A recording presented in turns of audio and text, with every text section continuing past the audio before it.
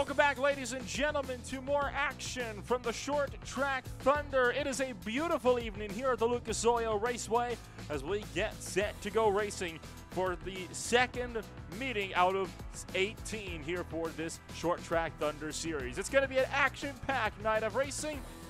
And if the race we had for the season opener at the National Fairgrounds is anything to go by, we are in for one thrilling race here tonight. You've got yourself 5 races coming up for us here tonight. Started it off with the Pro Late Model Division for a 50-lap run. That will be finished up by the Limited Modified Tour. We'll roll to the Stock Truck Cup for their second race of the season, followed by the Gen 4 Challenge for their first race, and then the Super Late Model Division will be out for their second out of 12 races as well. Meanwhile, welcome to the Pro Late Model Division. 50 laps with a field of 15 cars. It should be a very, very good race. Competition caution this time around will be at lap number 15. For these Chevrolet Monte Carlo SSs, you know that it's going to be one solid race for us here tonight as we look over to the championship standings coming on over into tonight. You can see Casey Wells still on point with Carlos Montero right behind. Eric Monaco took the 3rd spot on the podium last week as well. We'll look through your championship order when we are under our competition caution, but for now, it's time for the starting grid here from the Lucas Oil Raceway.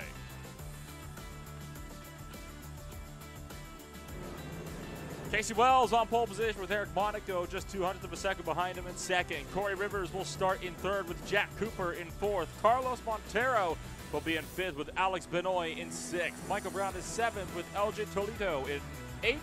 Jeff Kenner is ninth. Mitchell Hodak rounds out the top 10. But then you got Nathan Orman in 11th. Alan Tudor in 12th. Colin Cropley is 13th. Paul Bain is 14th. Edward Hilberry is 15th. Ross Smithley is 16th. Ben Cohen rounds out 17th place for your 17-car field on the Pro Late Model Division for race number 2. Bound to be one action-packed race for us here tonight as we look set to continue with what should be an amazing Short Track Thunder season. The Pro Late Model Division at the National Fairgrounds was one of the more exciting races we had there on the night. Still have not had any yellow flags, though, for crashes on the racetrack. Pace cars down and in to pit road. Field coming around 3 and 4. We're green flag racing for the Lucas Oil Raceway.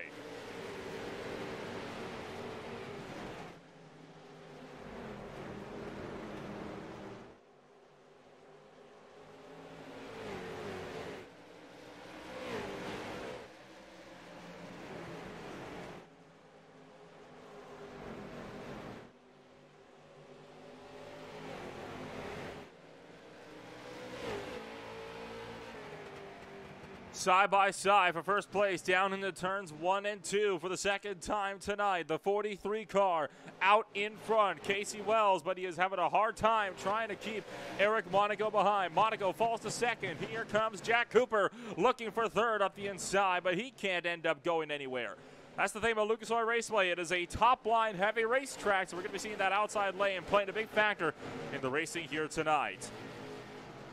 Looking back to Michael Brown, working the inside line from LJ Toledo in the Taco Bell Chevrolet.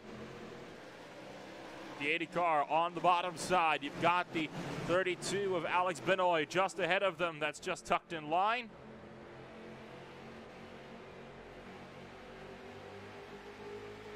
As we ride on board with Michael Brown down to the turn numbers 1 and 2 once more. Already a fairly big spread starting to open up throughout this field, but this is where all the action is at. Way in the background, look at the 13 car trying to hound up to the back end of Toledo's number 7. You got the 21 as well in the thick of this here for Nathan Orman. Jeff Kenner, the Mopar number 70, also in the thick of this.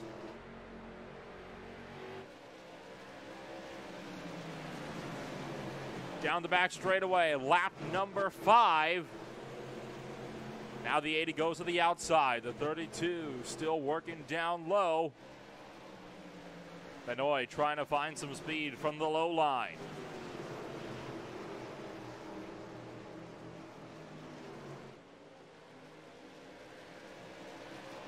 Problem is, it's so challenging to be able to find some speed on that inside line. You really have to take full advantage of every mistake that these guys make that you can. And all this side-by-side battling is allowing fourth place on up to start to pull away.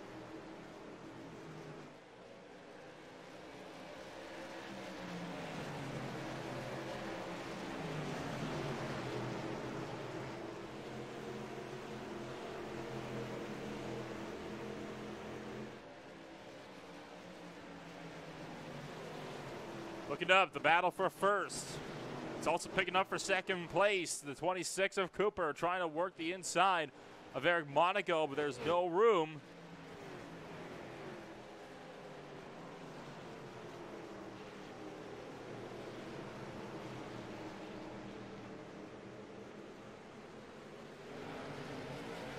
All the while, Casey Wells still running the top lane and is pulling away.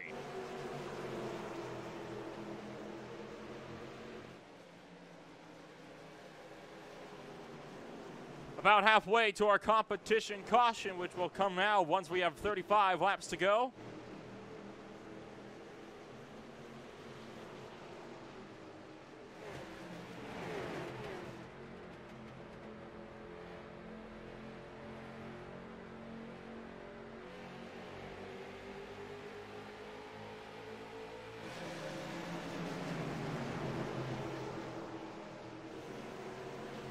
Top four pulling away. The bottom three are falling backward. Of Edward Hilberry, Ben Cohen, and Ross Smithley right at the tail end of the field. This is the biggest grouping of cars you've got, from about 6th on back to around the 13th position.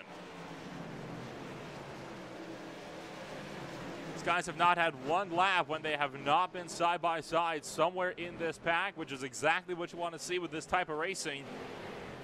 The issue is it's so difficult to make a pass that it's doubtful that any of these overtake attempts are actually going to go anywhere.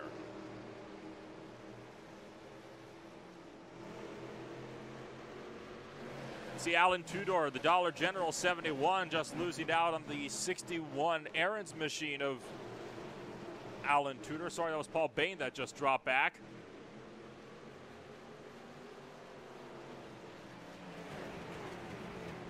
And the Waffle House machine of Nathan Orman works around the outside McDonald's car of Mitchell Hodak.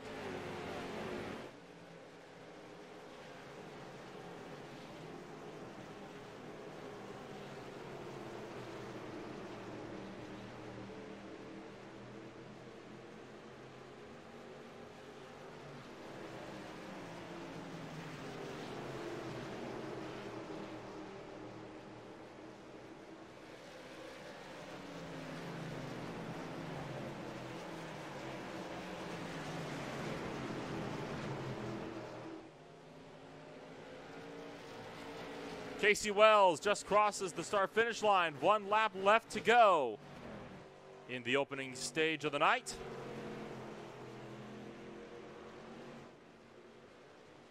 Eric Monaco still hanging around within a third of a second, but I don't think he is going to be able to get there. Coming off of turn 4. And it is going to be Casey Wells to take the competition caution. And we're on the yellow flag for the first time tonight.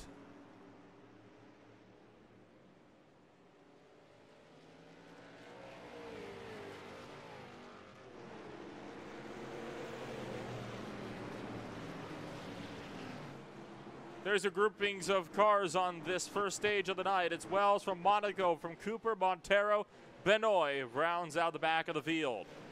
We'll take a quick step back. We'll be back with more here from the Lucas Oil Raceway in just a moment.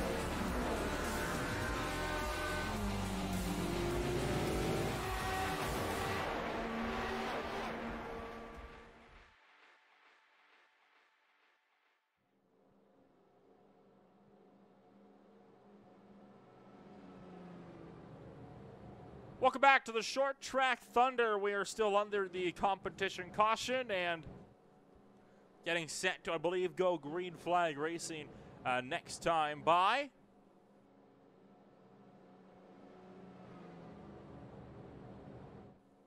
Rounding lap 17 out of 50 in your Pro Late Model Division for the opening race here of this second Short Track Thunder event.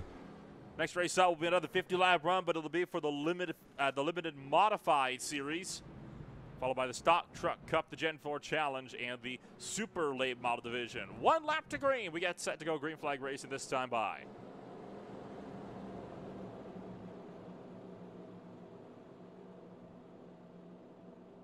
No drivers went a lap down, and everybody's still on the lead lap.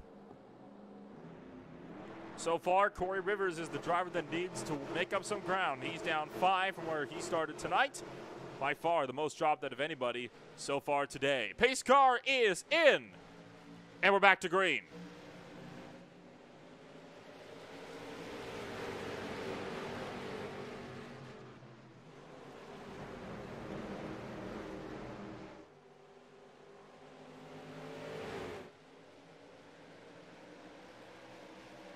Monaco pulls around the outside of Casey Wells, down the back straightaway and into 3 and 4. Can he hang on, though, out of the final corner? Gets tight between the Hardys and the X-Side machine as we blaze it back down into turn number 1, still side by side, 2 rows deep.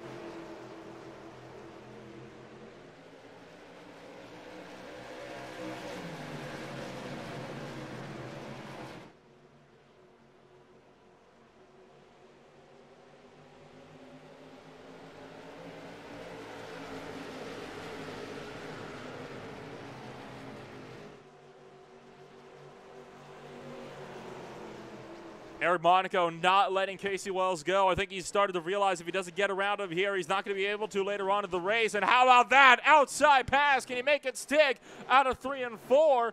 Casey Wells still trying to stuff it into the center of the corner. I think he's got it, though. Outside line. Well, maybe not quite. Still trying to work with it.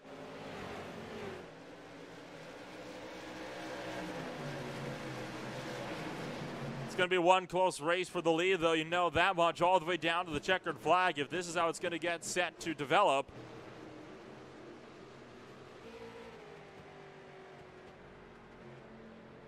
Jack Cooper has a perfect view of the whole battle right in front of him.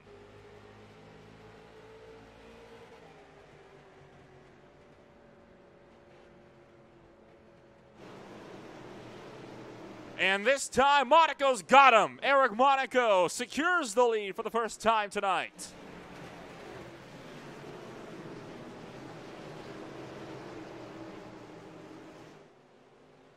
It's now going to be up to Casey Wells to see if he can't reel him back in. You see Carlos Montero, the 88 car on the outside line, also struggling against Alex Benoit.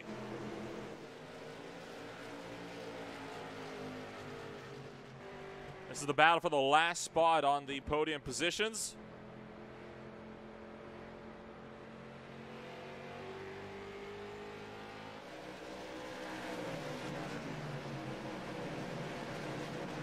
But it looks like the 88 car Montero will clear Cooper through 3 and 4 down the front straightaway.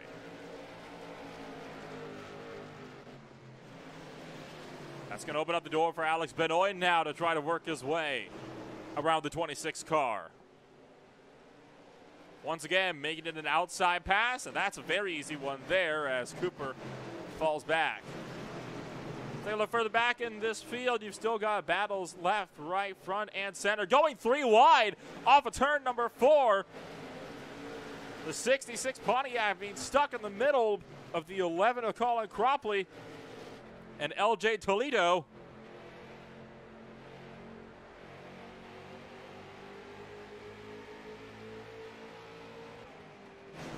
Tight squeeze there for the 66, but he's able to hang on with it. And you can see Jack Cooper trying to battle back against the number 32 car.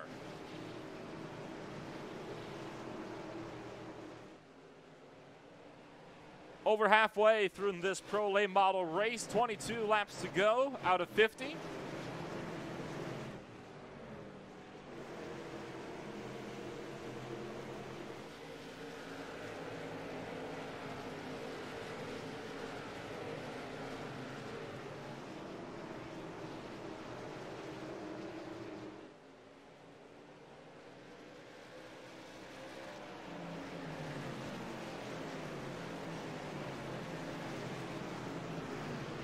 How about Alan Tudor now working his way up to Toledo, who has now dropped the most spots out of anybody, down 6. Sorry, make that Corey Rivers, who's down 9, but he is still a few spots up the road.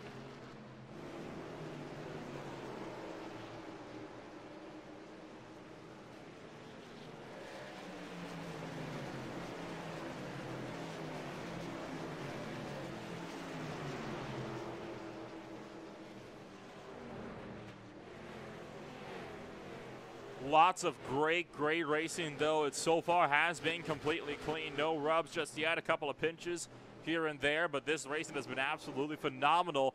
As you now see the 11 of Cropley getting caught up in the mix of this as well, and Corey Rivers also under fire from the Taco Bell machine.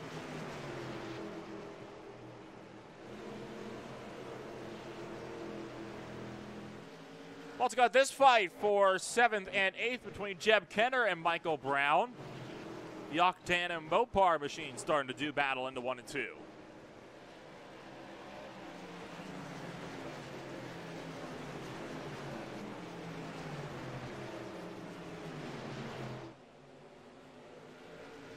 And also in this battle, Paul Bain and the Dollar General Chevrolet late model right behind these guys.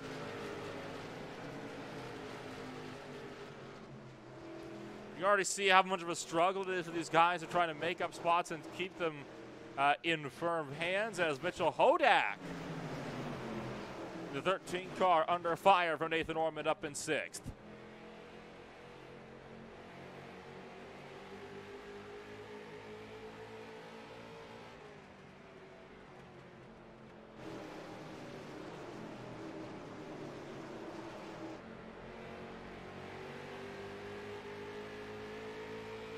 And it looks like Hodak might have secured that fight, and in fact he has, as Nathan Ormond's going to back out. Cooper looks to the inside of Benoit, though. This is now for 4th.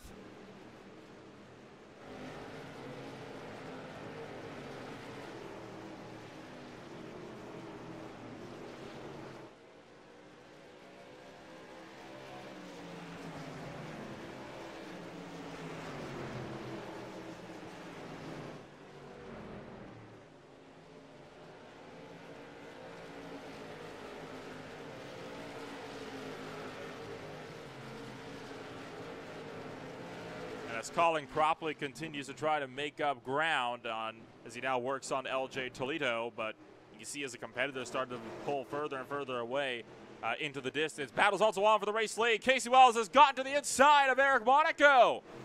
Wanted to take the lead back in the closing stages of this race. The XI machine took the lead early from Monaco off of the restart, and now Monaco wants to get it back.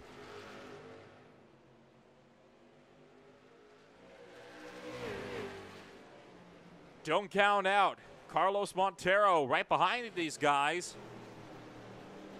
in the Tires Plus machine.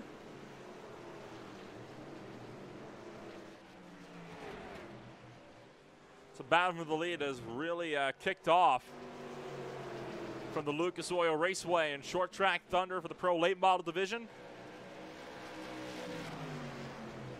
The assault on Eric Monaco has fallen for Casey Wells, and now he's going to find himself on defense as he tries to keep Montero behind him.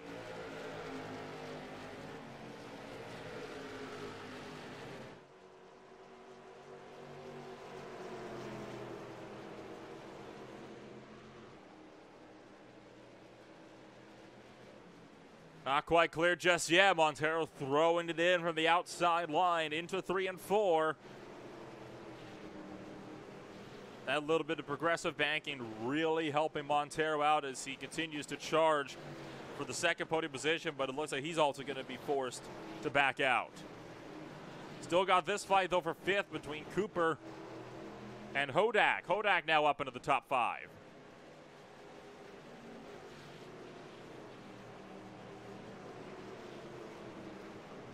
Now entering the closing laps of this race, under 10 laps to go.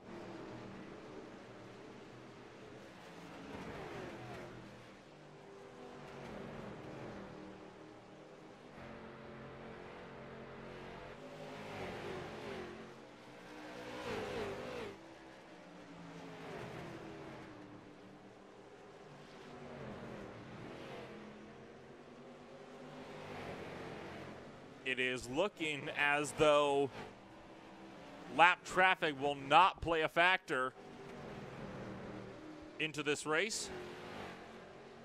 But you know it will later on tonight when we get to some of the bigger divisions like the Gen 4 Challenge for their season opener.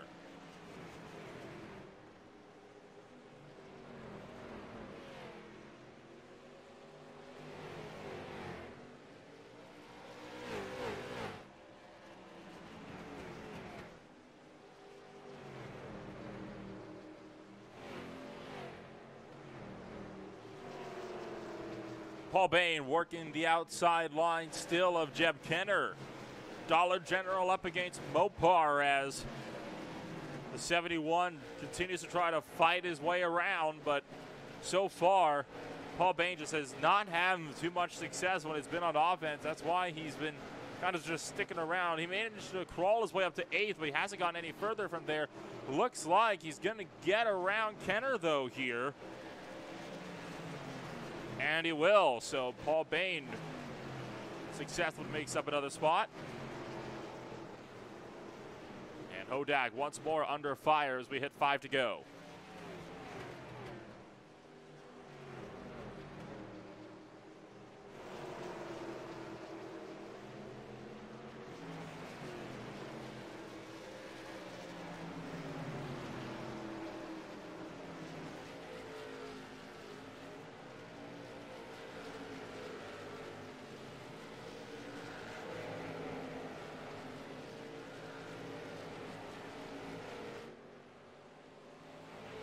Casey Wells once again looked low through 1 and 2 for the race lead. Wasn't able to get there,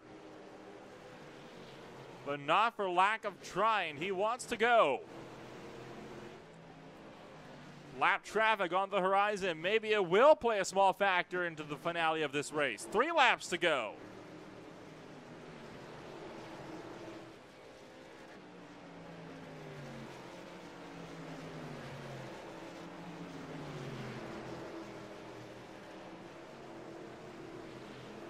Oh, he's got the run through turn 4, looking low and trying to capitalize. Can't get there. Here comes Montero up on the top shelf, and Montero will go through into 2nd place.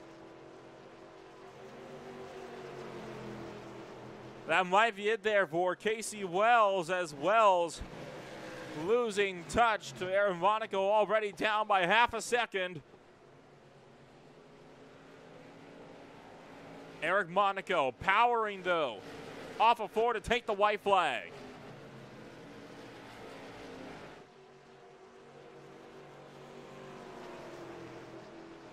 Lap traffic on the horizon, but it's not going to be nearly enough for the 2 guys battling behind for 2nd to catch up. Monaco will lap the 56, power off of 4, and win the Pro Late Model Division.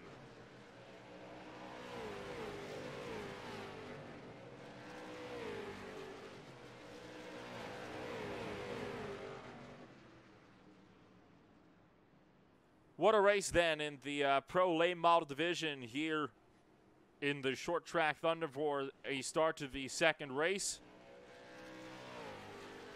As always, you can't ask for better short track racing than what the late models have to offer. Taking a look at your official post-race results. And it is going to be Eric Monaco winning the race from Carlos Montero. Casey Wells rounds out the podium after Wells fell back to 3rd. 3 seconds back is Alex Benoit, along with Mitchell Hodak in 5th. Jack Cooper is in 6th. Nathan Ormond was in 7th. Paul Bain made up the most spots out of anybody. He was +6. He finishes in 8th. Jeb Kenner was 9th. Michael Brown rounds out the top 10. Corey Rivers dropped the most spots out of anybody. He lost 8. He finishes in 11th with LJ Toledo in 12th. Colin Cropley is in 13th. Alan Tudor is 14th. Ben Cohen is 15th. Edward Hilberry was in 16th with Ross Smithley rounding out the field in 17th place. Going to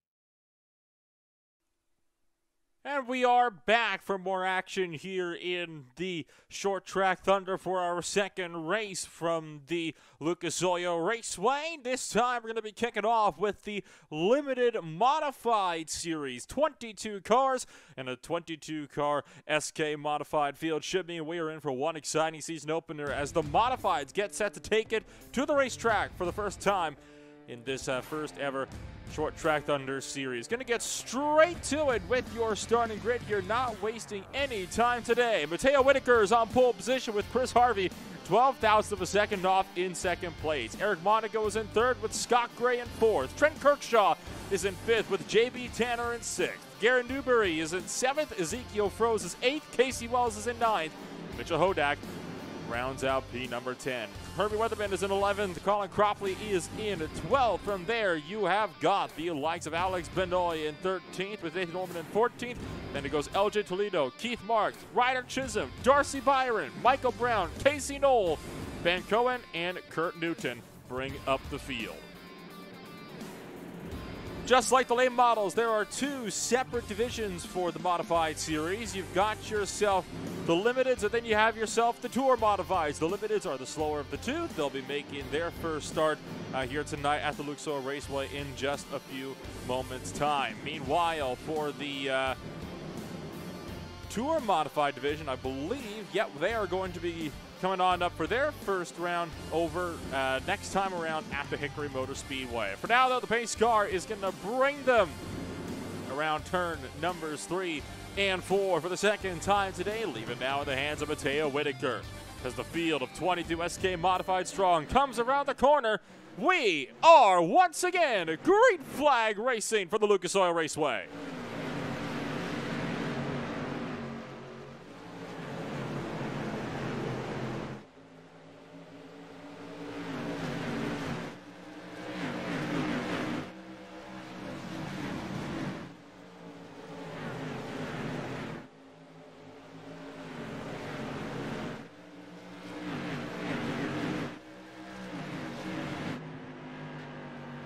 fairly decent launch so far throughout this field as these drivers continue to blaze our way down track for what has been, no doubt, an absolutely amazing show then here tonight as we round lap number 2 out of 50. Competition yellow will be coming on out at lap number 20 in this race. Looking for the inside is Chris Harvey going to the inside of Mateo Whitaker. This is for the race lead. Can the inside work better for the limited modifieds? They did it for the Pro Late model. They're able to run these corners so much quicker than the late models, where it would not surprise me if we saw that inside line come into play as Chris Harvey will lead a lap from the Lucas Oil Raceway as the field darts back down to the turns 1 and 2 for the 4th time tonight. The number 8 Sunoco car is up and into the race lead.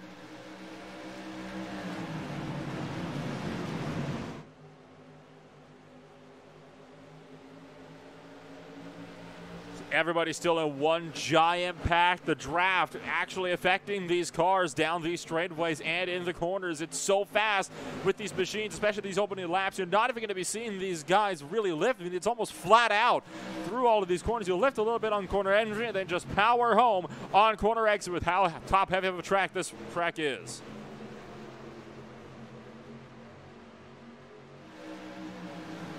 While that does mean we stay nice and tight, it also means it will be fairly difficult if these drivers want to get themselves sorted up here in this field, as the rear cameras on these machines often struggling a little bit when it comes to how these cars like to manage. So they might have some technical difficulties with those throughout the course of tonight's race. Of course, sometimes they get mounted a little bit too low on the machines and they'll bottom out of the ground. That's why you see the screen cut into black every once in a while there. We're still green flag racing and still everybody in one giant line looking for the inside. It's Scott Gray looking to bump Mateo Whitaker back down to third, or at the third now as he makes the move for second in his high point machine.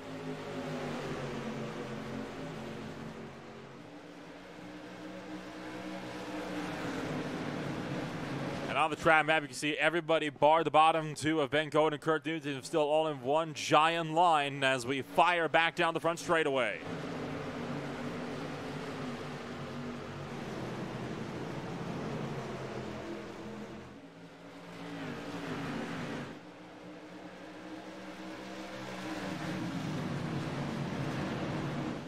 The battle for second continues to pick up as Chris Harvey works to get around Mateo Whitaker.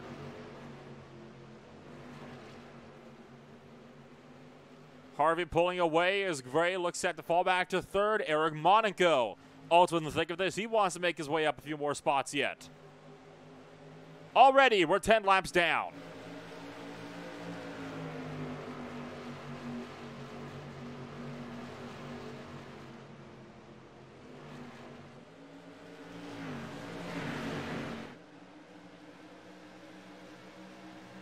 You tell these are not the loudest cars in the world as well, and no doubt that is partially helped due to the fact that they are limited. Of course, their Tour Modified counterparts are significantly louder in comparison.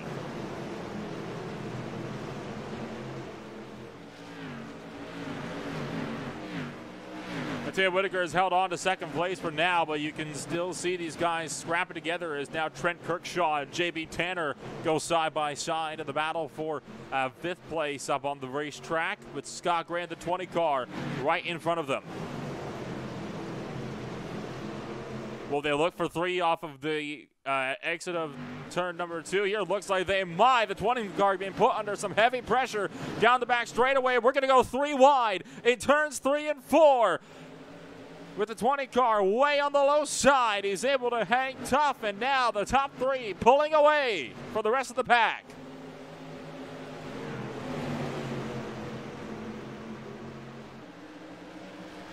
Three abreast with modifieds down the back straightaway into turns number 3 and 4. The 77 car work in the middle. Can Trent Kirkshaw make this one stick? He's got Tanner on the bottom. Gray up on top.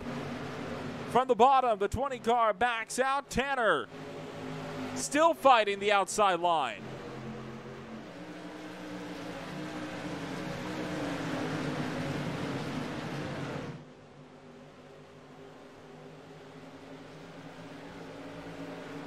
And pardon me, I did misread my own rulebook on this one. The limited modified division will not be having the comp yellow at lap 20. The modified races run straight through to the end. And in fact, it's the Tour modified division that has themselves a competition caution.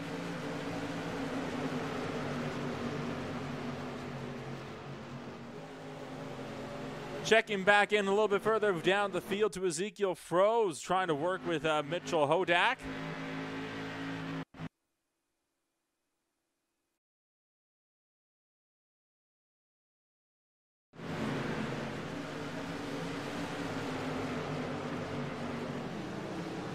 Battle picking up for second place as well as Eric Monaco pulls the trigger on Mateo Whitaker, excuse me, down the back straightaway.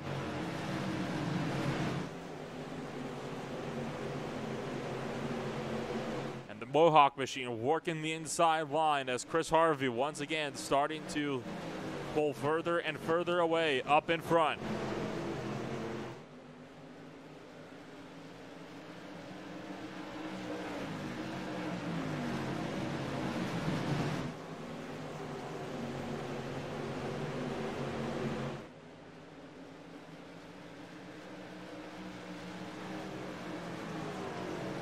How evenly matched these cars can be on such a fast track for these guys like the Lucas Oil Raceway, it's understandable that it will take them several laps sometimes to sort one of these battles out. That's why you still see them side by side like it's a high-speed pace lap back behind fifth place here.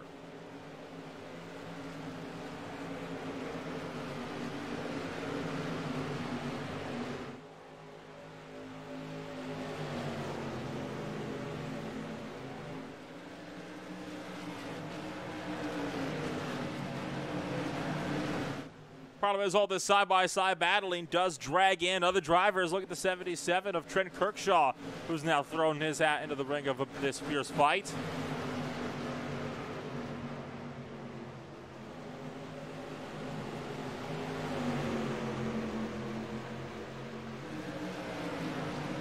And we're going 3 wide again into turn numbers 3 and 4. The 20 on the bottom of Scott Gray. Casey Wells is in the middle. Mitchell Hodak up top. The high point machine going to keep it to the bottom side. So far, Scott Gray has only been losing positions with the drop of the green flag. Not nearly as many as Hermie Weatherman has, who was already down 8.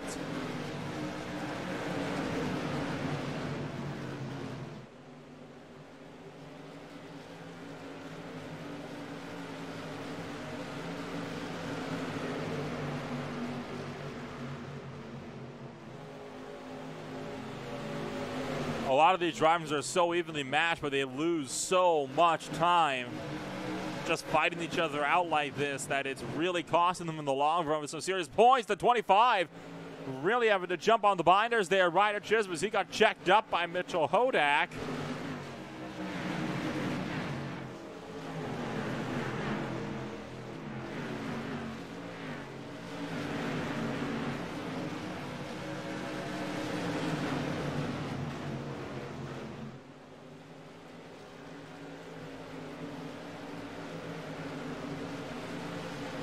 Now in the final half of this race, 25 down, 25 to go.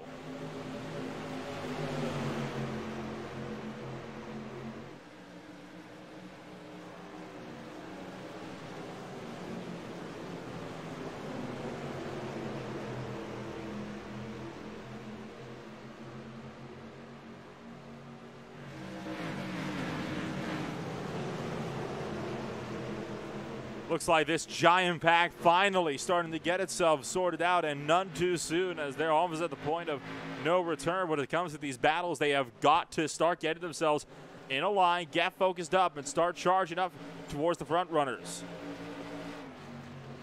who are now locked in a side-by-side battle of their own for the final podium position.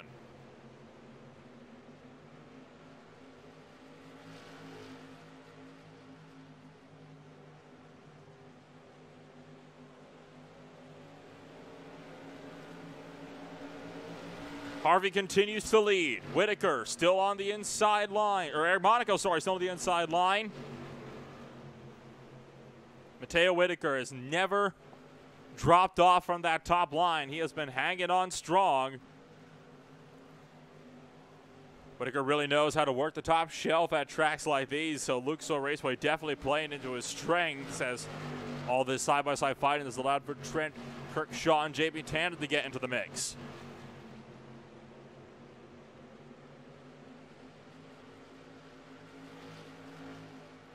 But now with these drivers clear, question is, can they run down Chris Harvey in enough time?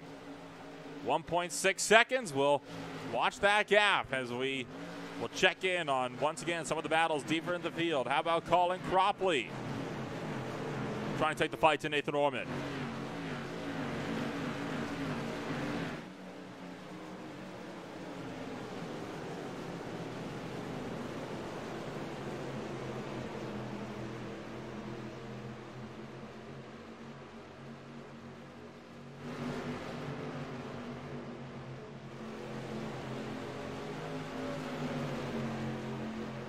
As this field goes single file out, want to ride on board with your second place driver, Eric Monaco. There you can see Harvey just up the way.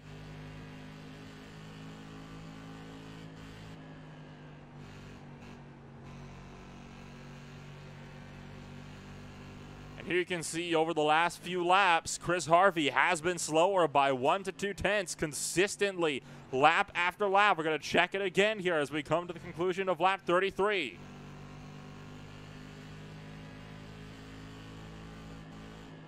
Slower by another few hundredths.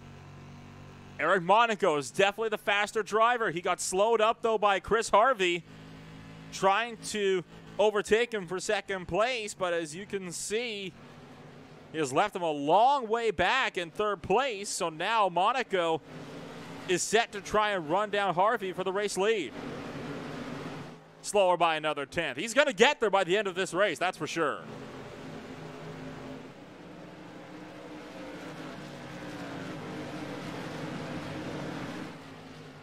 You see your top 10 all on the leaderboards, and if we switch things over, you'll be able to check in on the bottom two who are still on the lead lap, but not sure if they're going to be in actual proper winning contention, or if they'll even be going a lap down. They actually might go a lap down before this race is over, but who knows? That would definitely have a huge hand to play now these fights step on out. Ryder Chisholm is making the move on Casey Wells to the low side of 3 and 4.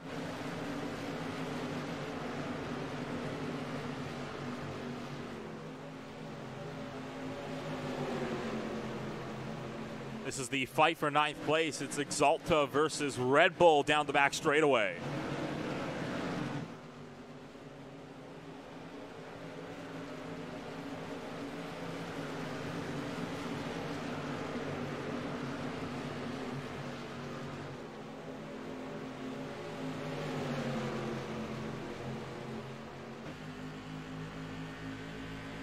On board, Ryder Chisholm, who's working that top line with Casey Wells down low. You can see this on the suspension, Casey Wells down on the bottom side. This is from the look of Keith Marks, who's right behind them all.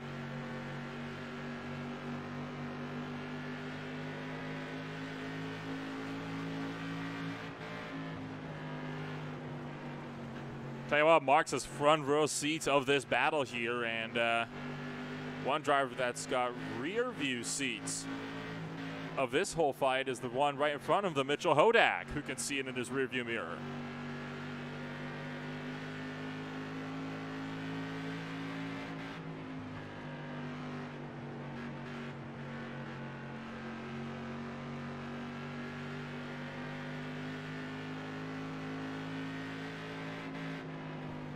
Ten laps to go from the Lucas Oil Raceway, and Eric Monaco has continued to close in the gap to race leader Chris Harvey up the road. Just 6-10 separated them, and he's got the draft. Battles on for third. Kirkshaw once again trying to execute a pass on Matteo Whitaker, but is really struggling to try to find speed of the number 77 car.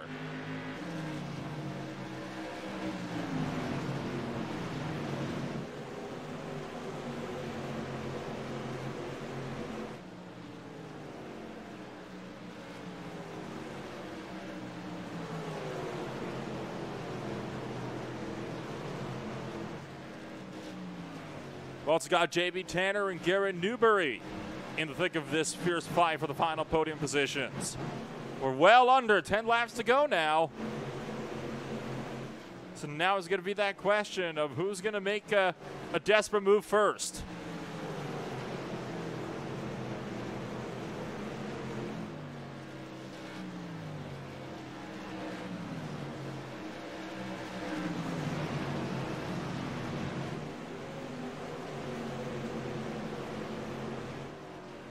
We've also got Eric Monaco, who is now caught up to Chris Harvey in the fight for the race lead. So when does Monaco make the move?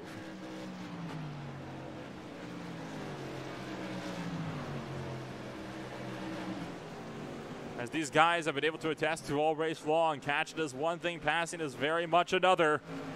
No pressure from behind. I wonder if Monaco is going to wait for Chris Harvey to run into lap traffic in the form of Ben Cohen, who's just up the road. Oh, he made a little peek there. He's going to lunge forward into 3 and 4 this time by, but he's too shallow on the entry, so he's not able to properly go for the maneuver.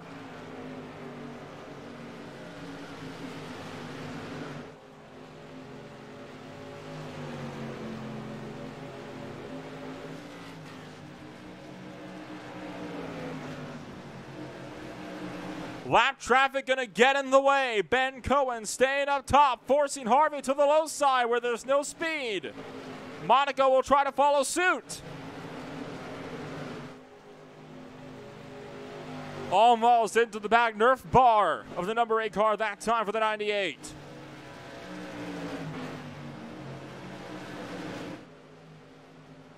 Looking for the inside once again into turn number 4. 2 laps to go.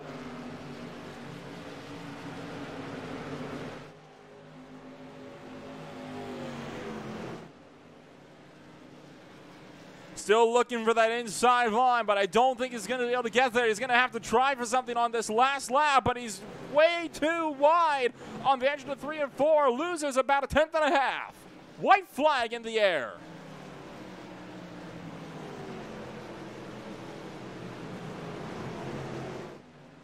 Monaco's got to get a great drive out of the turn number 2 here to make something in the 3 and 4, but he's not going to be able to get there. He's going to get in line, and he's going to give it up.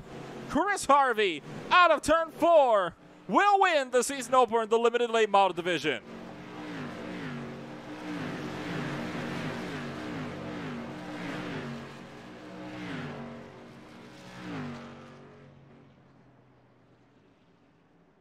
What a race from the Lucas Oil Raceway. We already had one opening race that was something to remember for the Pro Late Model Division. And then the Limited Modified Series gives us the closest finish we've had so far in the Short Track Thunder. Let's take a look then at your official post-race results from this division's season opener.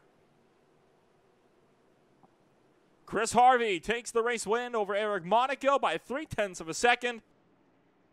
Trent Kirkshaw rounds out the podium over a second behind. For there's Mateo Whitaker and JB Tanner, with Garrett Newberry picking up the 6th position. Mitchell Hodak is in 7th with Scott Gray in 8th. Casey Wells is 9th. Ryder Chisholm made up the most spots out of anybody. He was +7. He finishes 10th. Keith Mars is in 11th place with Ezekiel Froze in 12th. Nathan Orman will be 13th with Colin Cropley in 14th. Alex Benoit was in the 15th position with the likes of Darcy Byron in 16th, LJ Toledo in 17th. Michael Brown was at 18th. There you got Hermie Weatherman down the most spots out of anybody, 8 on his day. He'll finish in 19th.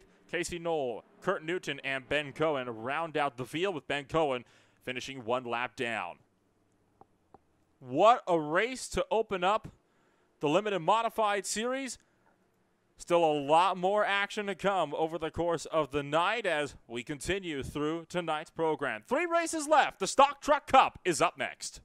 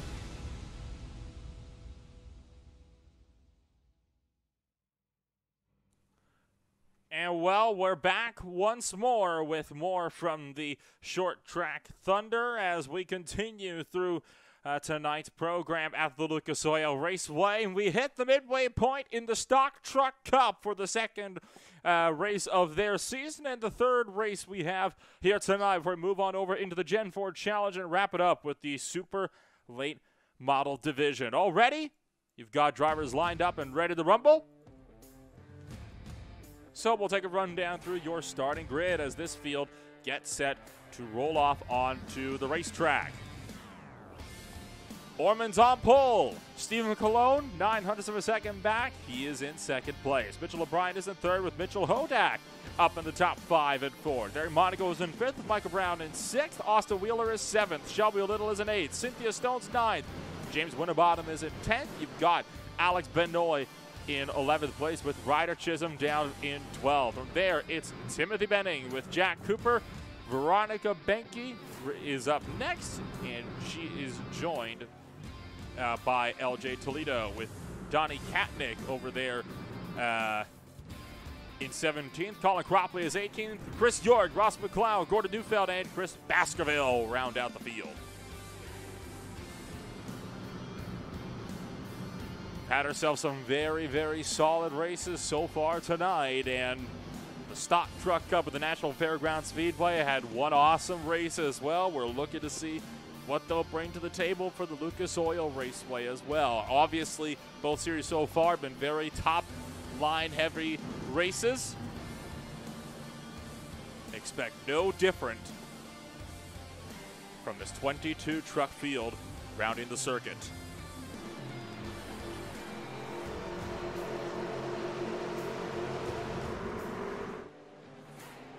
Pace cars in.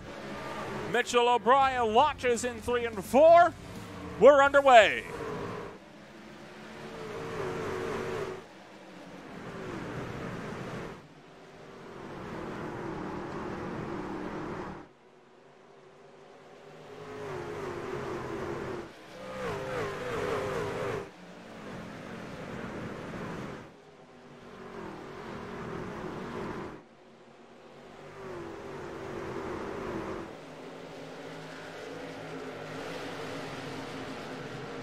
One lap lead for Nathan Orman. Stephen Colon tucks in line behind him. These guys getting themselves sorted a lot earlier than the limited modified division did earlier on.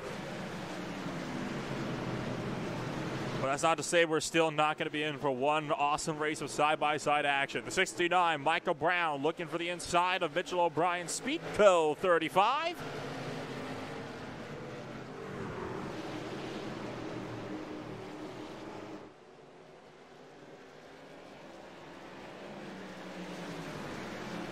But no room for a hole. Possibly going 3 wide down into turn numbers 3 and 4. We will be 3 wide. The 91 car trying for the middle.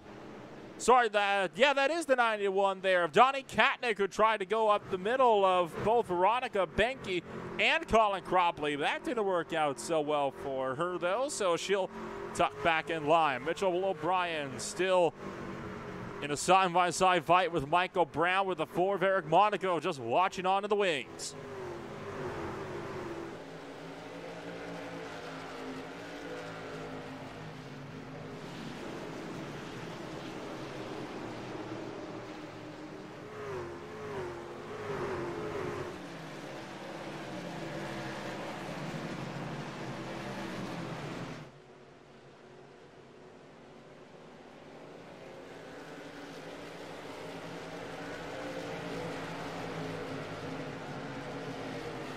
So as we continue to work our way through this 70-lap race, we'll let you enjoy the sights and sounds as these trucks put these machines to the test.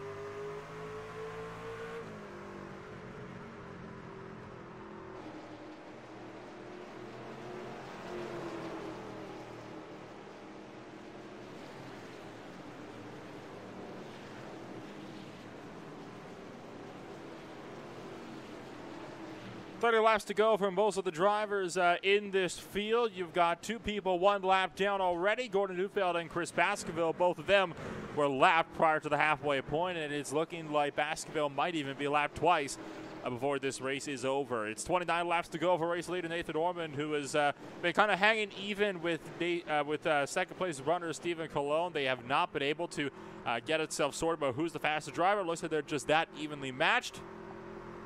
Bit of a shame that we couldn't see that battle for the race lead develop like we saw in that very brief limited modified division race just a little while ago, about 15 minutes past. Mitchell Hodak is trying to fend off Eric Monaco in the fight for third place. Meanwhile, though, so you've still got battles up and down throughout this field, as is the norm with short track races like these. Overall, this has actually been one of the tamer races we've seen so far this season. A lot more processional single-file racing. That's more just with how bulky these trucks are, though. It's that much more difficult to be able to make moves, and I expect we'll be seeing something similar when we go racing in the Gen 4 Challenge with the Arc Menards Chevrolet Impala in just a little while here after this race is concluded.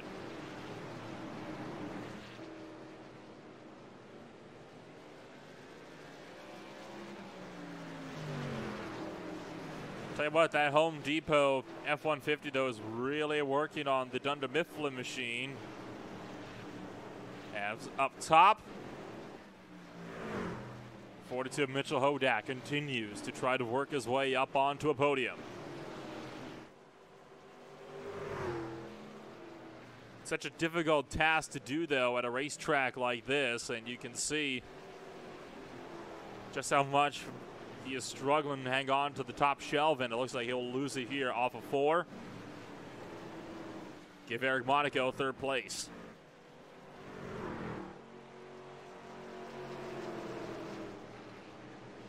It's one of the closer battles we've had so far tonight, way in the background here between Chris York, Veronica Bengi, and Donnie Katnick. This is all for 18th, 19th, and 20th place. And you see race leader Nathan Orman right behind this group and about to lap them as well.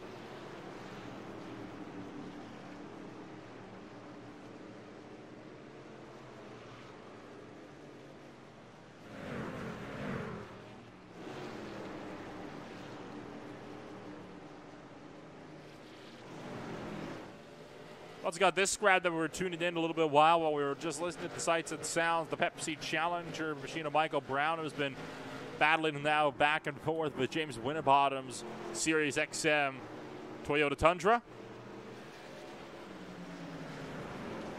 But like most battles, as we just saw there, it doesn't really tend to go anywhere, as the car attacking usually has to end up just giving up and tucking back in line. If you're still with the nose behind the car you're trying to overtake by the time you realistically hit the turning point, it's going to be so difficult to carry that momentum over and make it into a successful overtake. And that is what we are really seeing here, as you know, drivers are really struggling up and down all throughout the field, and it's something that a lot of these guys are having to be very, very cautious with. It's a case of, what do you want to do when you get into battles like these? Do you want to take a chance that you'll find yourself, you know, slipping a little bit further down the order? We've also got this scrap between Ryder Chisholm and last week's pole sitter Shelby Little. The DoorDash Silverado, though, not having the best of form today, 13 seconds back behind race leader Nathan Orman, which is honestly a bit surprising when you consider how strong of a run Little had, finishing up in the top 5 just the last event at Nashville. It's about to be bumped down to 8th here if Ryder Chisholm can have a say.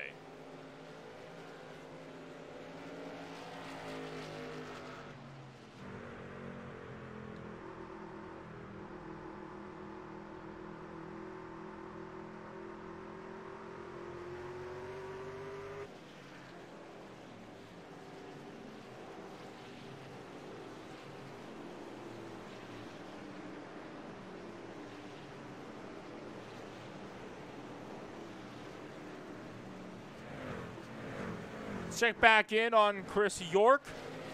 He's Still looking to work the outside of the 91 of Donnie Katnick in his Waste Quit 26 F-150. Problem is, though, he's also got the race leader, Nathan Ormond, right behind him, and bearing down on Ormond is actually Stephen Cologne, who has been steadily reeling in time now as a result of all this lap traffic, so he might actually get this race sorted for the lead before it's over. The 91 car goes to the outside, and this is where it gets risky. You've also got the 15 car about to go 2 laps down to the thick of this as well. How do you negotiate this? Races, when they're this long, can be won or lost depending on how you manage lap traffic. And Ormond's lack of managing them is what is allowing Nathan Ormond to close right, or Stephen Cologne to close right up to the back of him.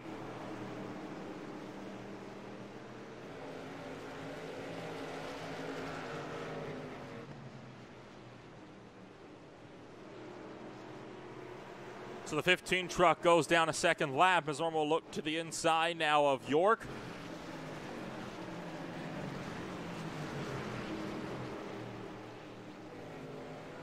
It's tough, though, to pass on the inside. You can tell how much Ormond is struggling to make that stick as the 26 lets him go off of turn number 4. And that will have to do the same to Stephen Cologne, which is going to cost Chris York a lot of time up to Donnie Katnick, who's up the road from him.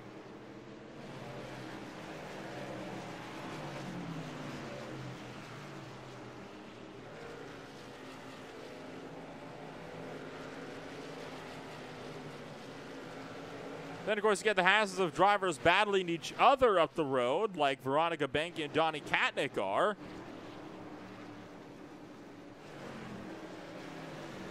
And now you're even left with an even bigger, oh, well, what do I do here type of situation. Also got Colin Cropley just up the road in his own scrap with Ross McLeod. Although it looks like McLeod's going to end up backing out of that one.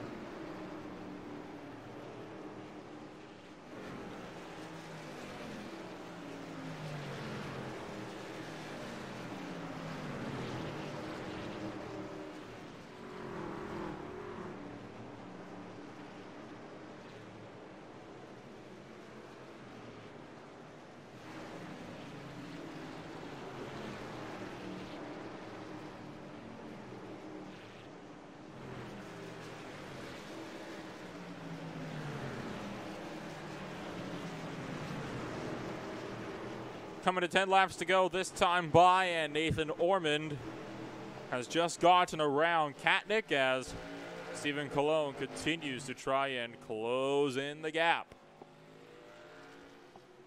Check back in on Micah Brown and Mitchell Hodak as, once again, Brown tries to overtake Shelby Little.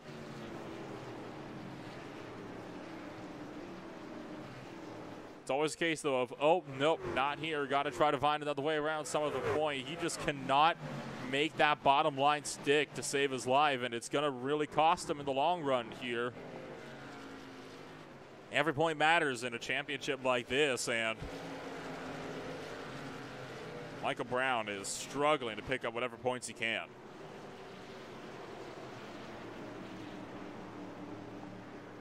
Right in the thick of lap traffic are both of your race leaders, Nathan Ormond and Stephen Cologne. Ormond stuck behind a battling Veronica Benke and Alex Benoit, and Stephen Cologne still trying to get by Donnie Katnick, who refuses to let him go from the top side.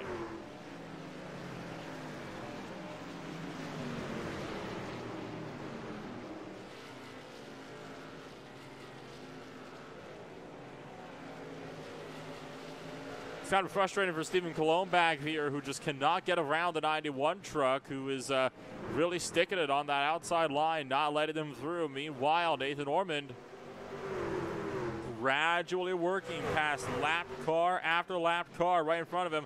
Now Cologne gets around him, and he's immediately going to lunge to the inside of Benke, trying to pick him off quickly. Now pulls alongside Nathan Ormond. Here we go, side by side for the race lead. 6 laps to go. About 10 laps ago, you wouldn't think this battle was coming about with 3 seconds separating them, but now Stephen Cologne will rocket into the race lead as Ormond is held up behind the 40.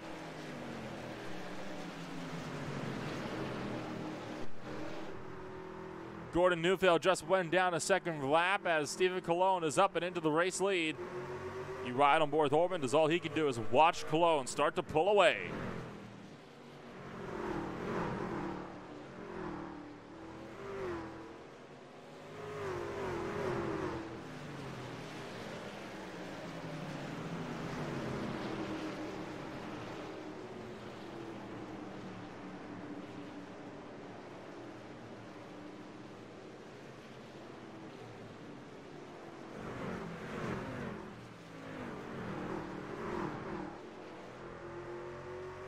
Well, how about this for a fight that we didn't see coming a little while ago? James Winterbottom just pounced on Michael Brown as Brown fell off massively from Mitchell Hodak after the failed lunge, and now Winterbottom will find his way up into 5th place.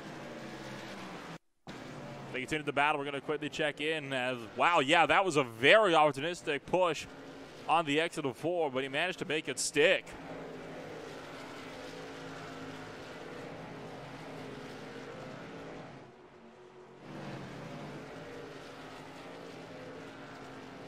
As now it is Stephen Cologne's turn to take 2 laps to go, with now Nathan Ormond fading in the rear view mirrors.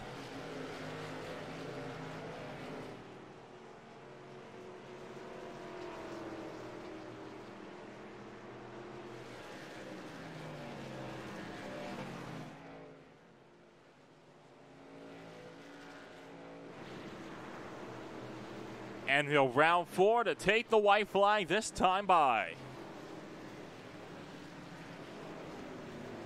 Final trip around, and Nathan Ormond is not even a threat at the moment for Stephen Cologne of the DuPont Toyota Tundra. Might pick off one more lap car just for the heck of it. It will be the 76 of Ross McLeod. He'll look to the inside. McLeod, well, looks like he'll hang on. Stephen Cologne wins the 2nd race of the Stock Truck Cup.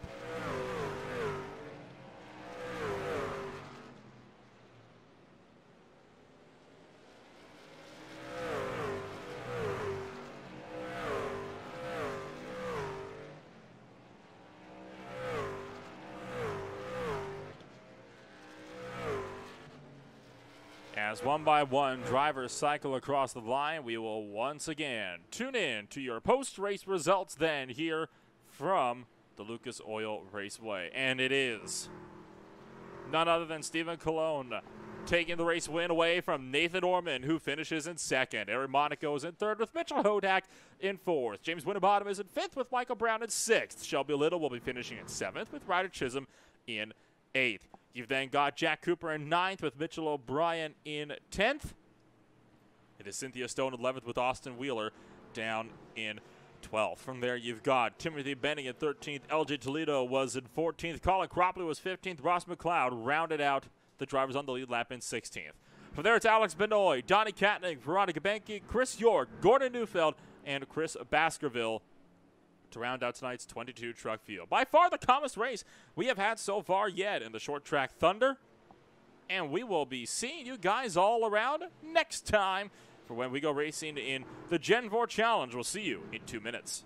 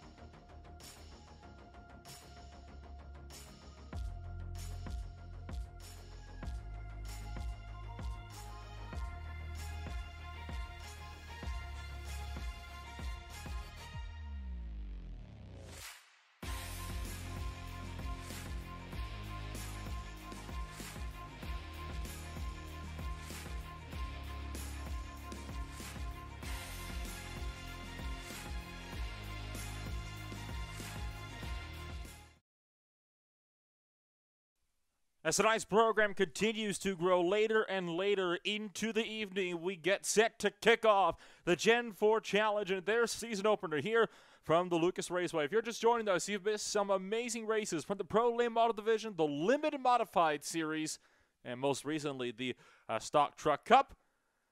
All three of those races have gone green flying through to the end, and meanwhile, we look set to go for a fourth one before we wrap it up with the Super Late Model Division here tonight. 80 laps for 24 cars of the Arc Menards Chevrolet Impala. These cars, no doubt, going to provide us some of the better racing that we'll be seeing over the course of the night. We'll run down through your your starting grid for this one as the field already rolling out onto the racetrack. Jack Cooper is your pole sitter with Nathan Orman beside him on the front row. Then it's David Kennington with Mitchell Hodag on row 2. Harold Custer and Michael Brown are in 5th and 6th with Stephen Colon and Anna Lewis in 7th and 8th. Bring up Eric Monaco and LJ Toledo in the top 10. George Malukas and Mateo Berryhill are going to be down in 11th and 12th. There you got Courtney Osmond in 13th with Tanner Mars in 14th. Xander Lindsay is 15th with Samuel Gardner in 16th. Bobby Bowman is 17th with Stephen Dooley in 18th. Colin Cropley and Alex Benoit round out row number 10. There you got Alexander Peters, J.J. Jones, Parker June, and Alan Bark to bring up the rear in his 22-car field.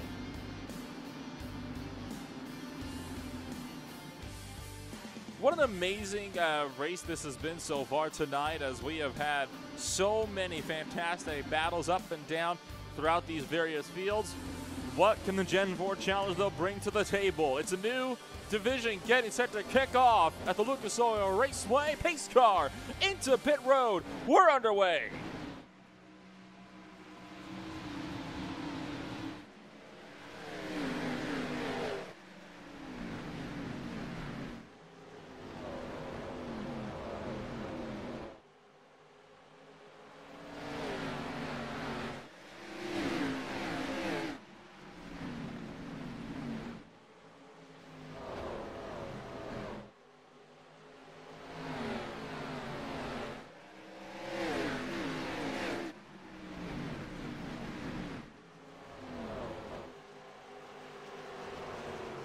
Jack Cooper running the top line, trying to chase down Nathan Ormond. Other way around as Ormond works the top line, trying to get around Cooper for the race lead right out of the gate. Look at the 0-1 car. David Kennington, he's looking to make it 3 wide up the middle. That's not going to work. Ormond clears from the top shelf for the race lead into turn number 1.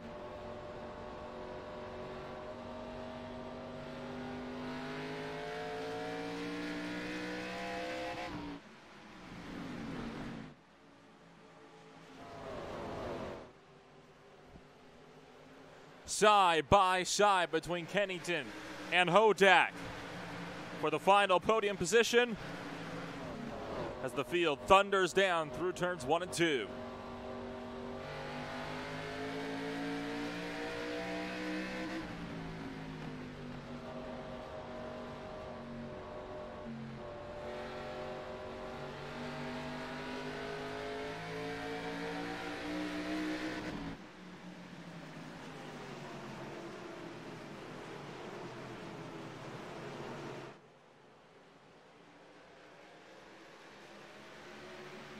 Kennington going to tuck in line behind the number 5 of Mitchell Hodak. Jack Cooper, your pole sitter, still under fire as Hodak works the top shelf.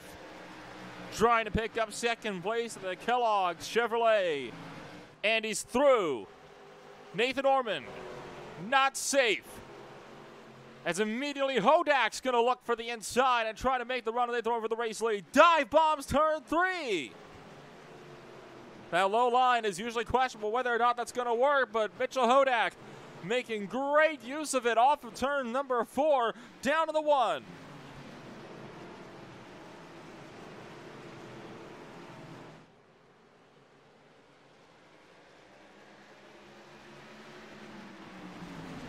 But Orman's going to pull clear off of turn 2. Hodak's going to have to wait a little bit longer. While Kennington is under fire for Cooper for 3rd, Hodak's already looking to make another charge. But Mitchell Hodak has found out in prior races tonight that you cannot wait around to make these moves. You have to make them early when the guys are still in reach. But an attack from Jack Cooper will see Hodak slip back.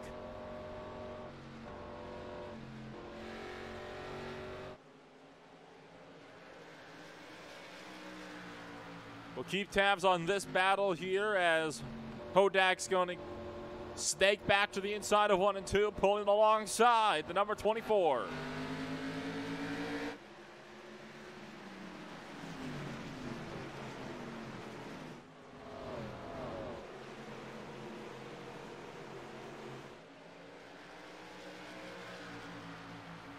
Side by side as they cross the line, Hodak leads lap number 9.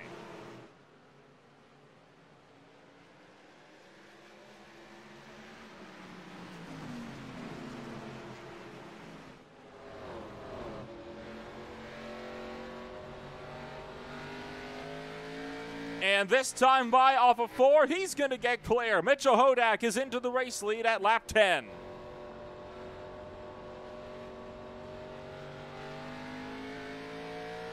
And you can already see starting to pull away. Back behind these guys, Harold Custer and the target 41. Trying to snake up on Jack Cooper, but Cooper looking for a spot on Kennington. Paul's got these battles back here in the field as LJ Toledo attacks Michael Brown with the 48 car of Courtney Osmond waiting the round in the background. Anna Lewis and George Malukas also in the fray.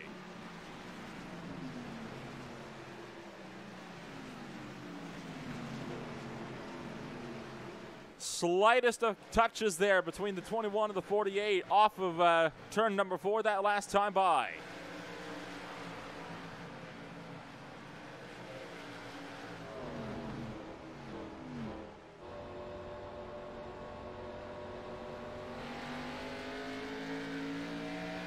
And as you can see, a massive chunk of this field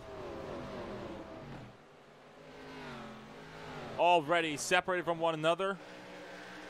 Way in the background here, the 12 of Mateo Berryhill trying to fend off Alex Benoit. Xander Lindsay is in 17th with Dooley right behind, and you've got the 31 car of Bobby Bowman also in the mix. Well, this battle up here for 3rd continues.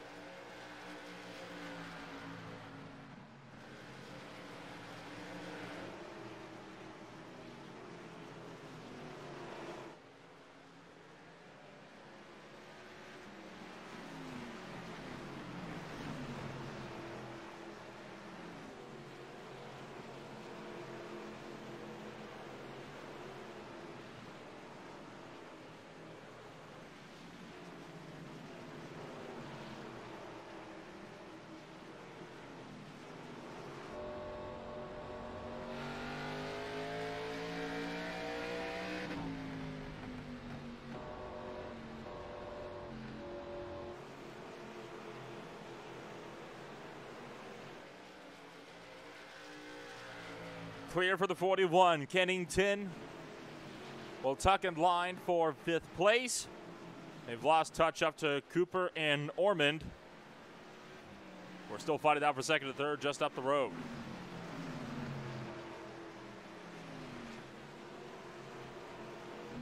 This is the biggest grouping of cars at the moment on the racetrack between Michael Brown, Toledo, Malukas, Osmond, and Lewis.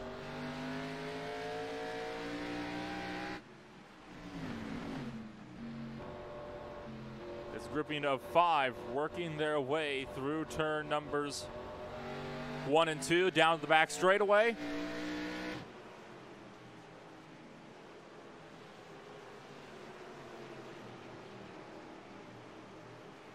How about that 16 car? Anna Lewis, she's on the move, just worked one up on Courtney Osmond.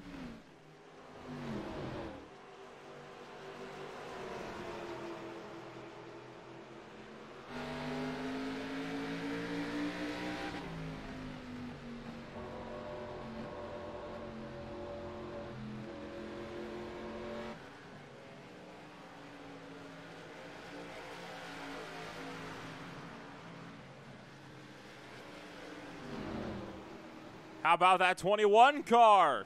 trying to make up some ground here on the number 1.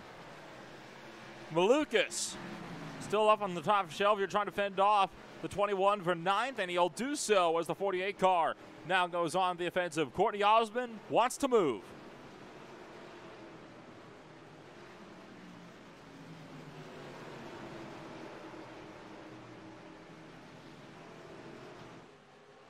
And will the 16 try for 3 up the middle? Anna Lewis goes for it, but has to back out as the 21 sweeps up to chop the nose.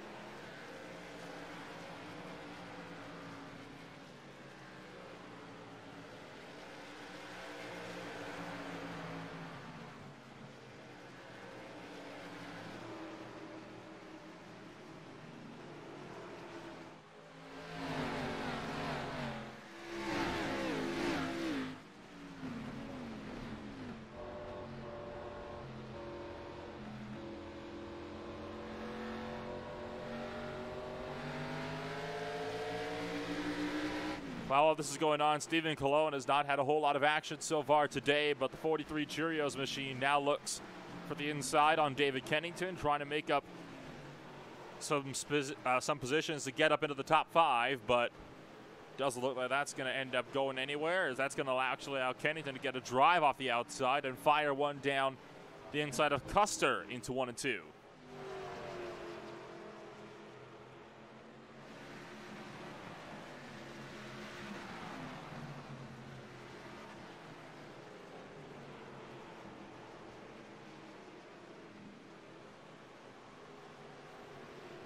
We'll check back in on some of the battles a bit deeper in this field. How about this one between Stefan Dooley and Mateo Berryhill for 17th, 18th. Sorry, for 16th and 17th. This one way in the back here with Cropley in the 8, Xander Lindsay in the 17, and Bobby Bowman in the 31, all working together, fighting for 19th through 21st.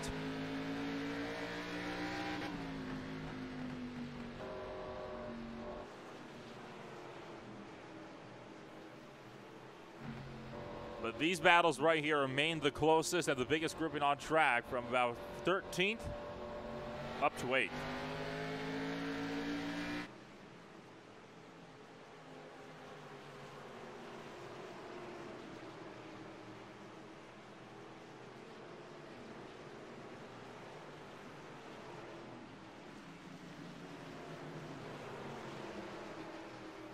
Man, that 18 just gets so up close to that outside wall and makes it, honestly, I've been amazed that he hasn't hit it yet.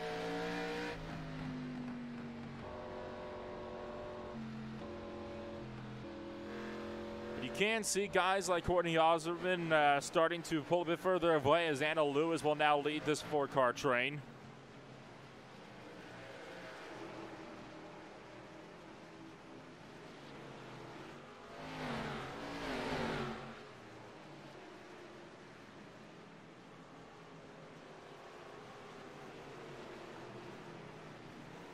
You still have Harold Custer also under some fairly heavy fire at the moment for the 4th position. Is now Kennington working inside. Can he secure it this time? That doesn't look like it. Custer is still really fighting off that outside lane. Right up there by the wall in these corners, so you can get some serious momentum off of there, but it looks like Custer's just not been able to capitalize a whole lot on that one off of 4, as he'll try to run it back in 1 and 2. No move, though. Kennington clears.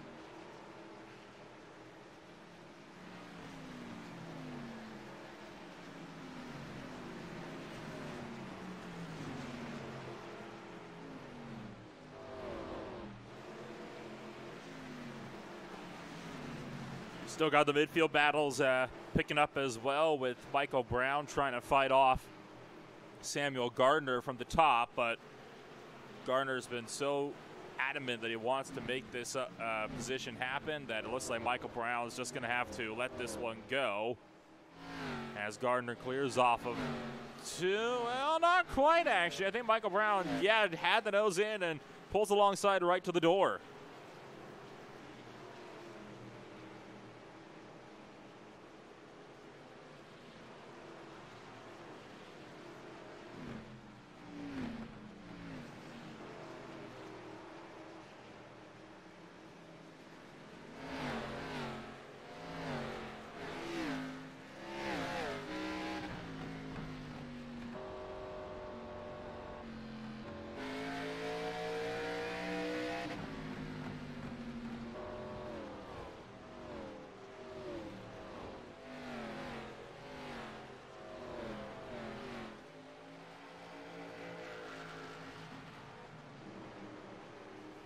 Lap traffic in the way as the 88 car of Alan Bark checks off a huge cluster of drivers. With Custer on the bottom, you've also got Orman in the mix, so is Cologne, Kennington, Monaco.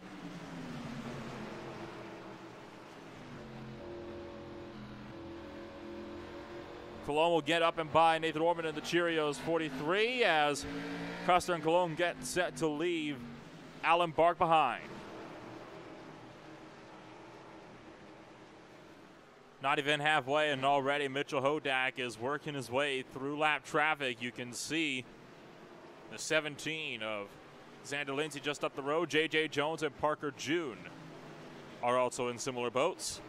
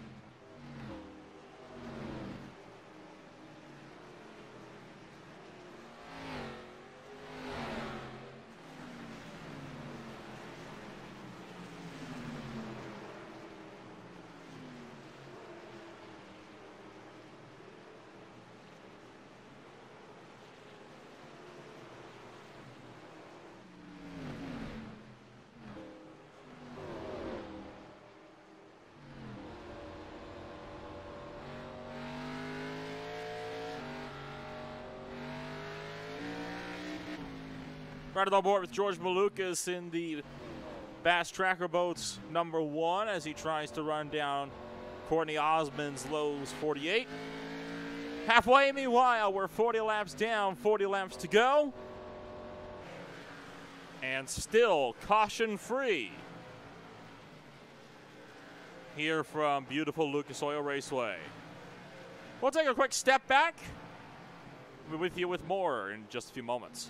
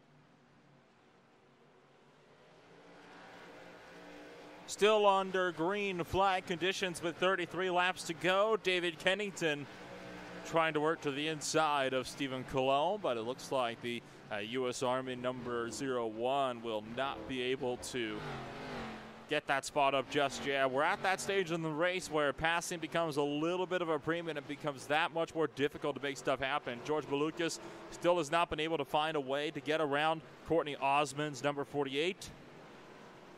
Behind them, you've got Samuel Gardner about a half second back from Anna Lewis, and the closest fight on the track is this one right here with Alexander Peters in between Stefan Dooley in the 89 and the 8 of Colin Cropley, with Jack Cooper working his way through, putting these guys' laps down as well.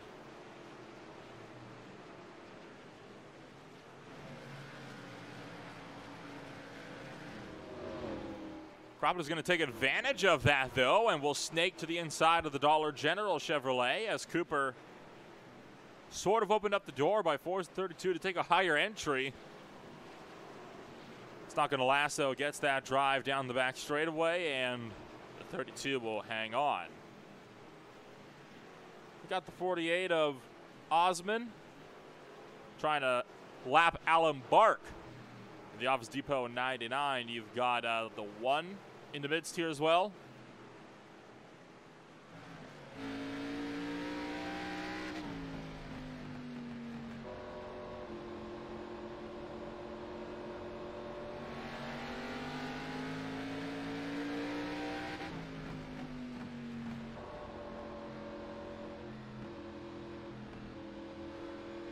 There's the peak to the inside. The number 1 finally trying to make a move, but the 48 once again outside line reigns supreme as the 48 of Courtney Osmond stays out in front. Not for lack of trying, though, from George Malukas, as he still is looking for that inside pass, but it's just not going to happen this late in a run.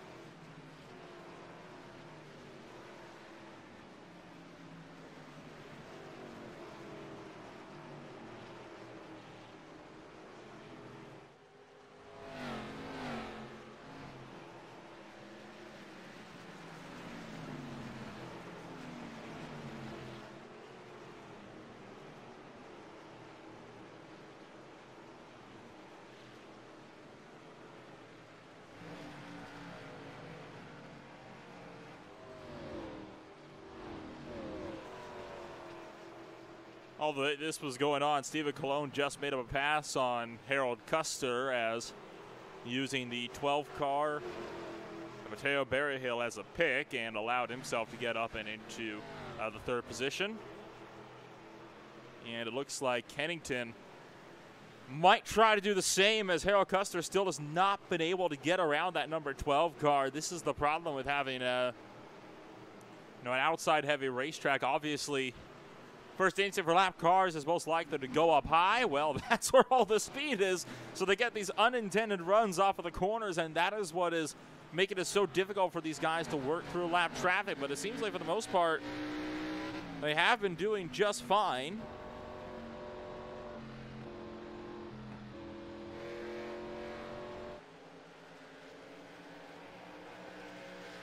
And like we saw, the 48 trying with the 1, he is going to continue to try to make these looks, and I have a feeling this will come down to lap traffic. Samuel Gardner still trying to overtake Anna Lewis as well to the National Guard number 16.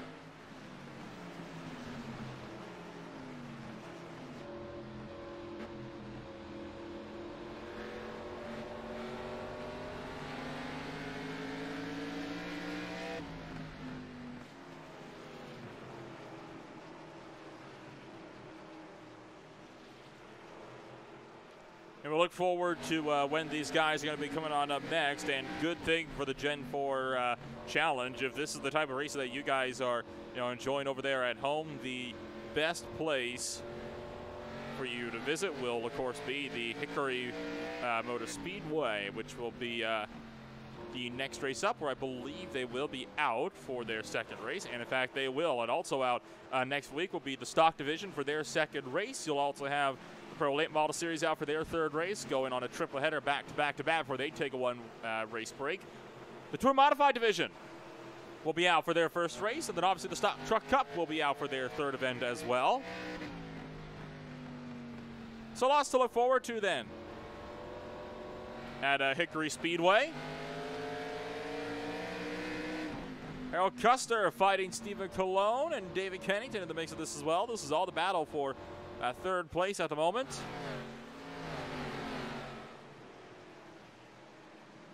And lap traffic once more not helping things, as the 8 of Colin Cropley about to be lapped by your third place fight.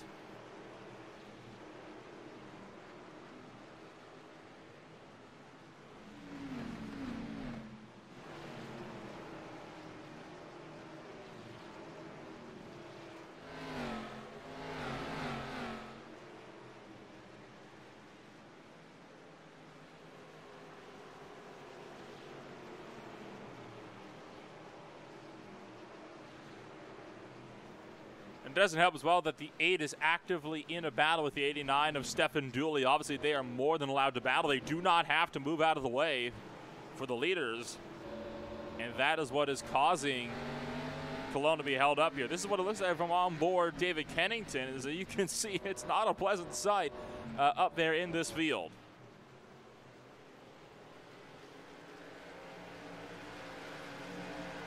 Cropley just cleared Dooley, so I think that might make it a bit easier now for these lead lap cars to start trying to find a way through. Oh, we're going to go 3 wide, splitting lap traffic. Custer up top, the 43 down low. They're still side by side. Down the back straightaway, Kennington gets left in the dust behind them.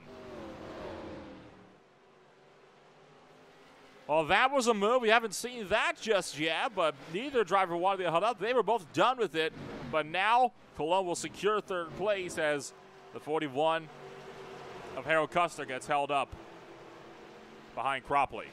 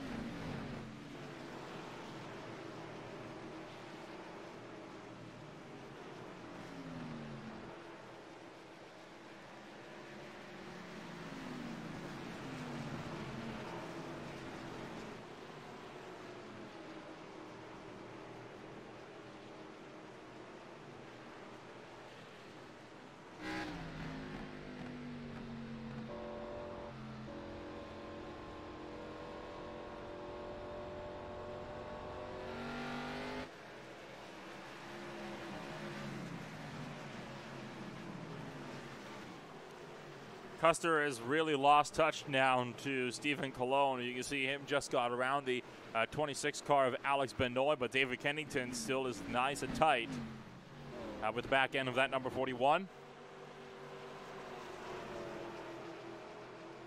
So there is a real possibility here that Kennington might still overtake Harold Custer before the end of this race.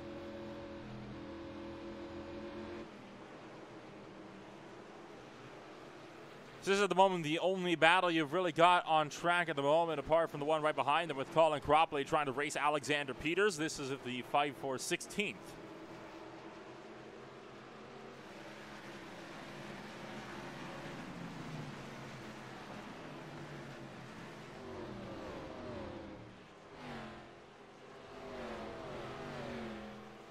say that you got one other battle picking on up just behind these guys, as Xander Lindsay and Mateo Berryhill are getting a bit tight for 20th place, with Western Auto 17 chasing down the Mobile One number 12. He's actually going to lunge for the inside here up into turn 1. Meanwhile, David Kennington does pull alongside the outside of Harold Custer, but it's a checkup courtesy of Alex Benoit. Oh, Kennington forces it on the outside, and he's through on Custer.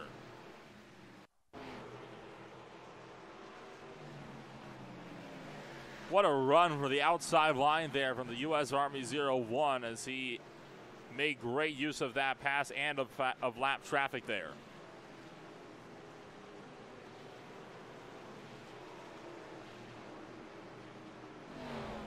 You've also still got Colin Cropley trying to do battle with the 32 car.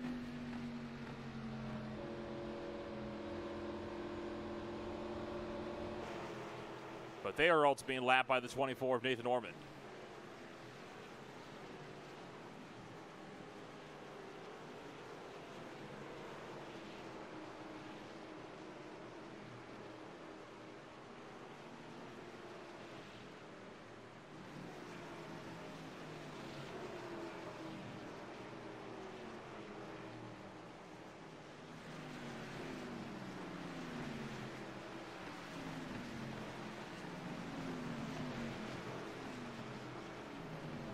Peter's still up top. You've got Cropley still fighting that low side, but definitely struggling here for the number 8 Taco Bell machine. He's just not able to properly pull alongside for the pass.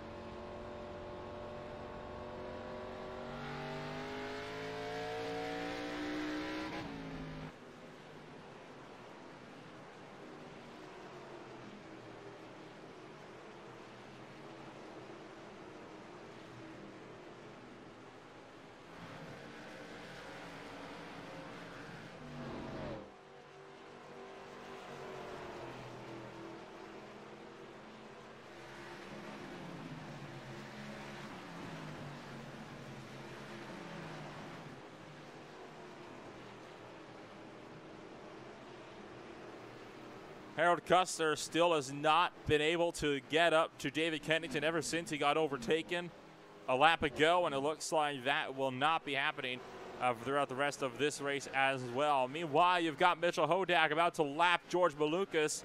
He has lapped all the way up to 10th place. Mitchell Hodak has been absolutely flying through this field with so many drivers a lap down. He has got 2 seconds back to Jack Cooper and no competition whatsoever. Out of turns 3 and 4, Mitchell Hodak wins his first race as he scores one for the Gen 4 Challenge.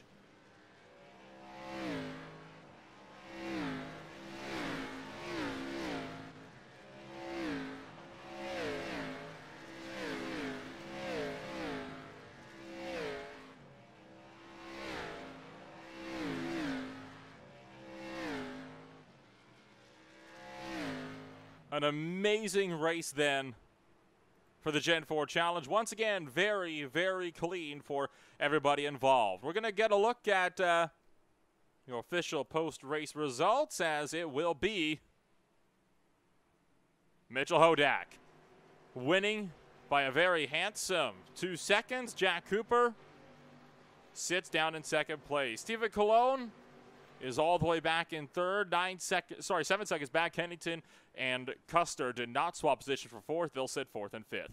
Nathan Ormond was in sixth with Eric Monaco in seventh. LJ Toledo was down in eighth with Courtney Osmond in ninth. George Malukas was the last car in the lead lap, and he'll also round out the top 10. From there, you'll have the likes of Anna Lewis with Samuel Gardner in 12th. Michael Brown was 13th. Tanner Marks was 40th. Alex Benoit rounded out the top 15. From there, you've got Alexander Peters, Colin Cropley, Stefan Dooley, Bobby Bowman, Mateo Berryhill, Xander Lindsay, J.J. Jones, Parker June, and Alan Bark. The bottom three finishing not 1, but 2 laps down. Still lots of race action to be had, though, as we've still got one more race tonight. Stay tuned for the Super Late Model Division coming on up in just a moment.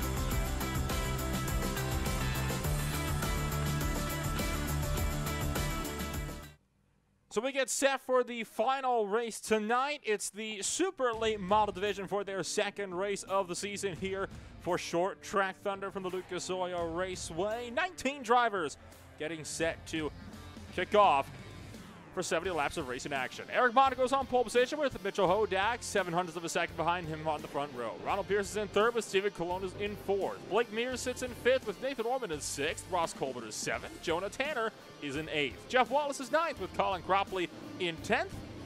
They've got Mitchell O'Brien, Michael Brown, Billy May, LJ Toledo, Timmy Richmond, Alex Benoit, Matt Jones, AJ Thompson, and Willer Burton. Rounding out tonight's 19-car Super Late Model field. It is bound to be one entertaining 70 laps of racing action as we look at how the point standings shake up in your Super Late Model division after last week's Rumble, with Hodak up there in the points lead after winning last week's race. Now, obviously, Steven Colon will be looking to improve on that one, but Colon starting at the row behind, so might have his work cut out for him. Maybe, though, Eric Monaco can improve in his positioning. He finished 14th in race number 1 in Nashville, but he'll start on pole here tonight.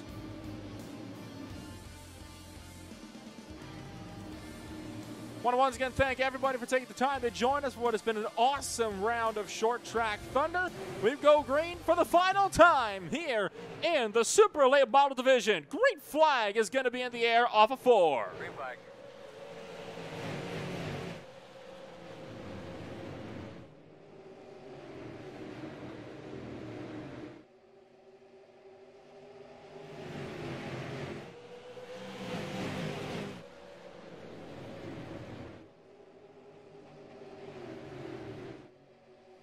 Hodak takes it high, wide, and handsome as we blaze down onto the front straightaway, and he'll secure the lead down in the turn number 1, making the move on Eric Monaco early to get around the number 21 car.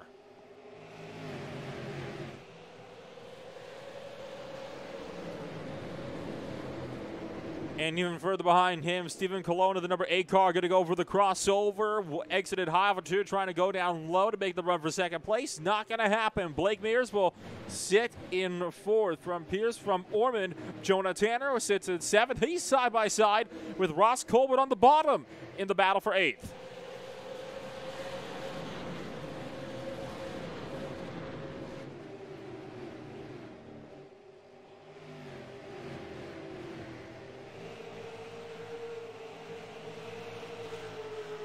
And even further down the order, the battle still rage on as we look to LJ Toledo and Billy May racing side by side off of turn number 2.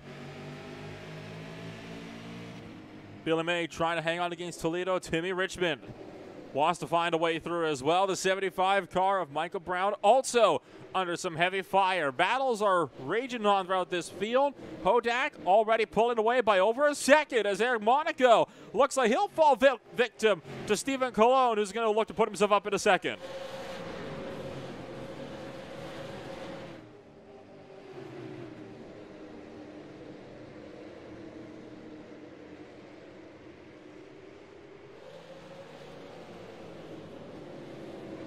Cologne goes through. Now we'll see if he can try to run down Mitchell Hodak up there for the race lead. Eric Monaco was great in qualifying, but is looking to be slipping back as Nathan Orman moves up into third. Here comes Blake Mears looking for the inside lane, and the Altel Dodge Charger not going to be able to have any kind of space, though. The 21 car hangs on for now. Jonah Tanner going to go on the offensive after noticing Ronald Pierce falter, and that will allow him to make up a spot as Ronald Pierce hangs around just to the wings, trying to also find a way through.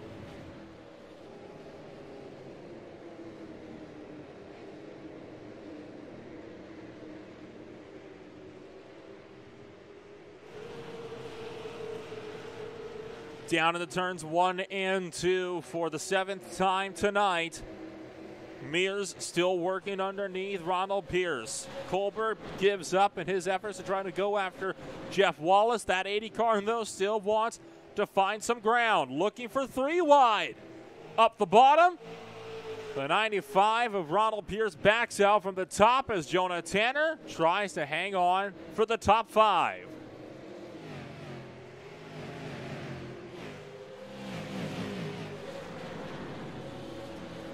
And all of this while Mitchell Hodak gets further and further out in front from second place runner Stephen Colon, who has not been able to come even close to getting up to him.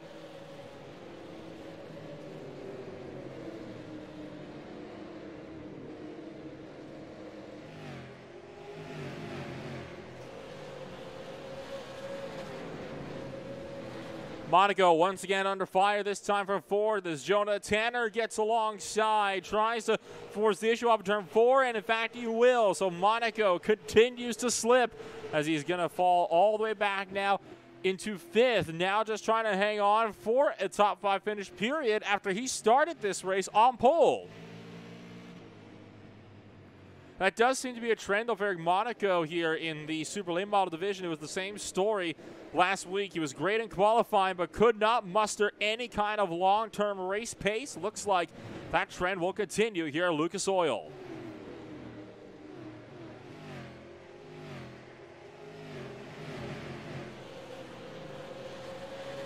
A little bit of a nudge there from the 80 up into the 21, trying to force Monaco closer to the wall. Monaco not letting himself being bullied out of this position, though he is going to fight hard to try to hang on for whatever he can. And he's going to get clear of the 80 car down the front straightaway into turn number 1. That allows Ronald Pierce now to try to go on the offensive against Blake Mears as Jeff Wallace hangs out in the wings.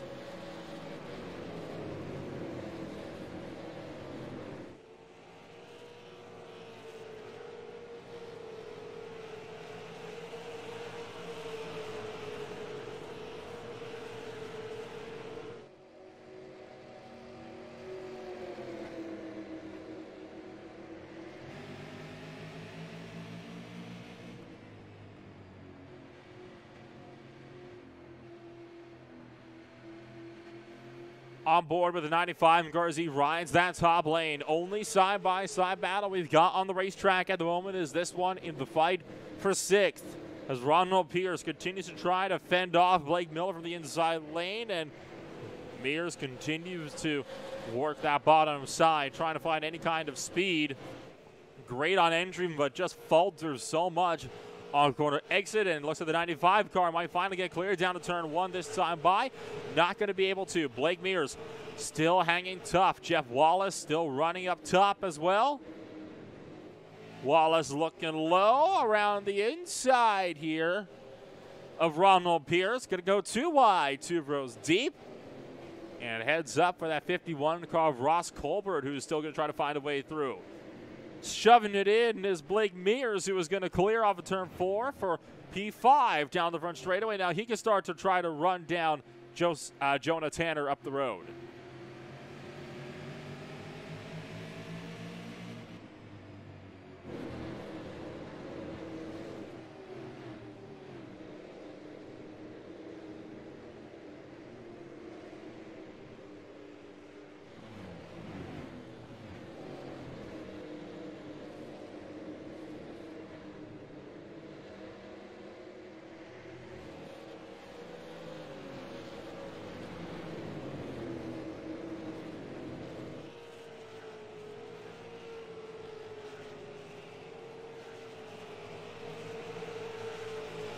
And as Monaco continues to fall back, you had seen Jeff Wallace get up and by him for 6th place. Monaco now hovers in 8th place as he's got Colbert on the bottom and is trying to fight it out with Colbert in the battle for 7th place. This is allowing Billy May to slowly start reeling this grouping in his iRacing machine from right behind. The 51 car to the inside of the 21 down the front straightaway. The 95 of Ronald Pierce wanting to throw his hat into the ring as well.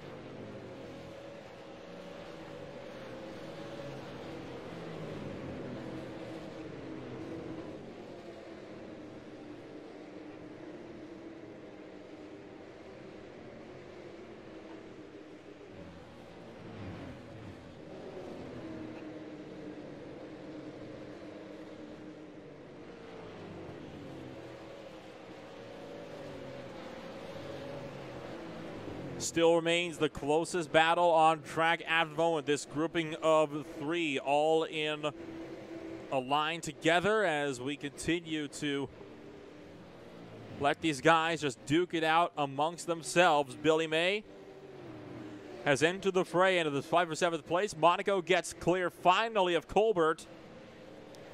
But now it's worried about Ronald Pierce, who's charging hard on the outside line and might actually take this one away from Monaco off of 4 down the front straightaway. In fact, he will.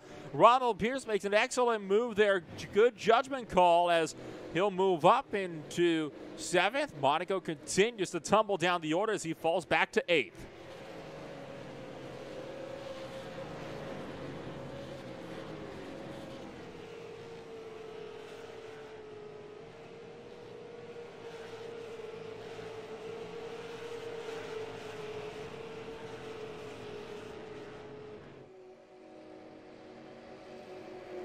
Keep eyes on that 21 of Eric Monaco as we'll see how far back the Chevrolet will slip as the iHeart Mac and Cheese and More machine has been doing a not so stellar job of trying to work his way back up and past Ross Colbert,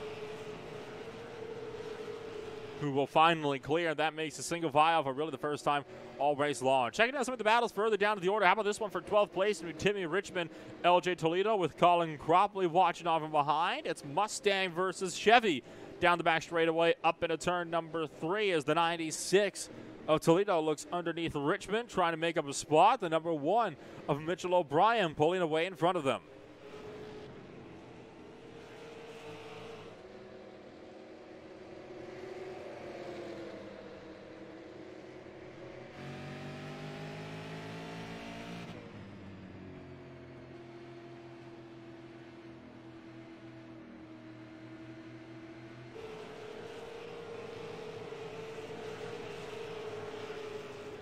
But once again, that outside lane has really been rubbered in now, so you can see just how much stronger it is for these cars than it was for guys earlier on, especially when you look at races like that of the limited modified division earlier tonight. Really is not going to stop Toledo, though, from looking to hunt down that inside line and force a move on the 50 car, but it just won't happen. If there's no grip down there, there's no grip down there. And right now, any grip that might have been there at the start of the night has been absolutely destroyed. For the last places on the field, A.J. Thompson, Alex Benoit, Matt Jones going at it. You've got Thompson on the bottom and Benoit and Jones both up top. A.J. Thompson was looking to get around Alex Benoit for 16th, but instead will actually almost lose out the spot here to Matt Jones off of turn 4 down the front stretch. And way in the background, Mitchell Hodak steadily reeling them in.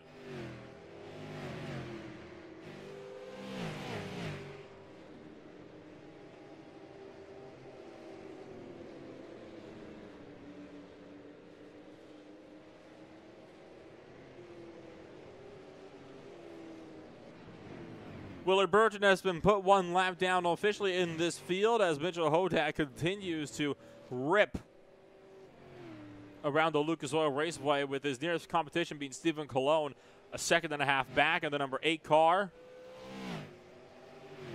As you can see, Willard Burton is having a less than stellar time of things. He's about to be lapped here by Nathan Ormond as well in his number 18 machine.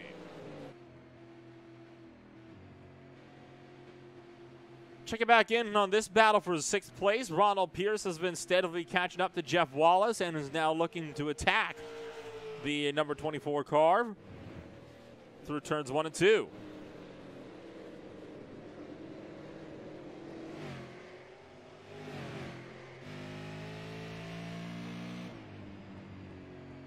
Oh, there's a peek to the inside. Is the Chevy going to go for it? So the Brandt car is going to make an effort. But the Aaron's 24 pulled strong from the top shelf, and I think it is going to be very much a thing of desperation if you're going to actually manage to make your pass work on the inside lane. You have to rely on your opponents making mistakes, but at the super late model division, these guys are top game. Mistakes do not come easy. And this track is a significant bit wider than we had seen the National Fairgrounds Speedway, so a 3-wide wreck involving lap traffic is very unlikely, which is what brought out the first yellow flag of the whole short track Thunder season that was not for a competition yellow.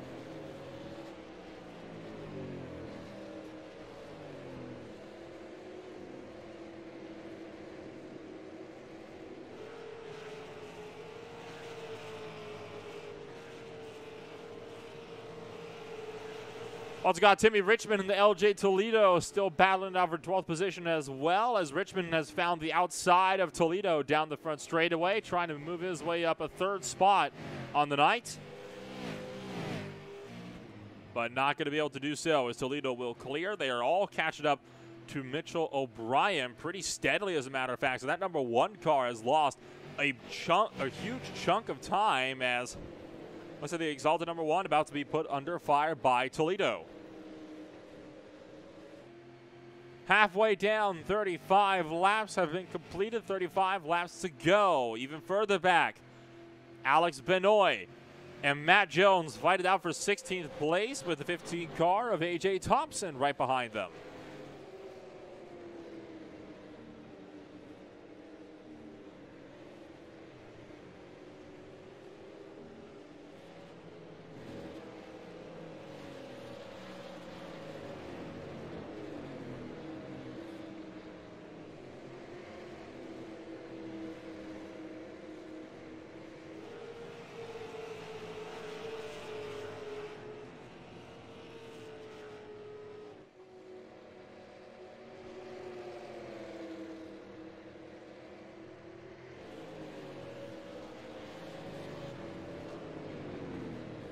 O'Brien really looking to run that top shelf here, trying to find a way around LJ Toledo. He has not been successful thus far, but he's got a great run this time into turn number 1. He's going to get alongside the 96. Will it be the move this time around for the HendrickCars.com super late model? No, it won't. The Gear Wrench Mustang stays in front for another lap. You have to start thinking, though, it's only going to be a matter of time with how quick of a car Mitchell O'Brien has been piloted underneath him. That orange car at the back is race leader as A.J. Thompson is caught up to Alex Benoit and is lunging for the inside, trying to not be the next car to go a lap down.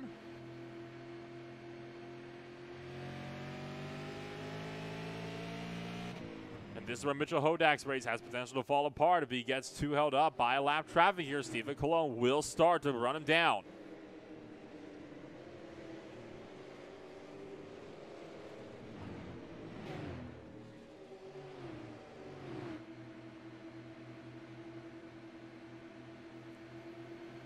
Thompson still trying to find the bottom of Alex Benoit, but he's not able to push up as he's got race leader Mitchell Hodak up on his outside line, trying to work his way through.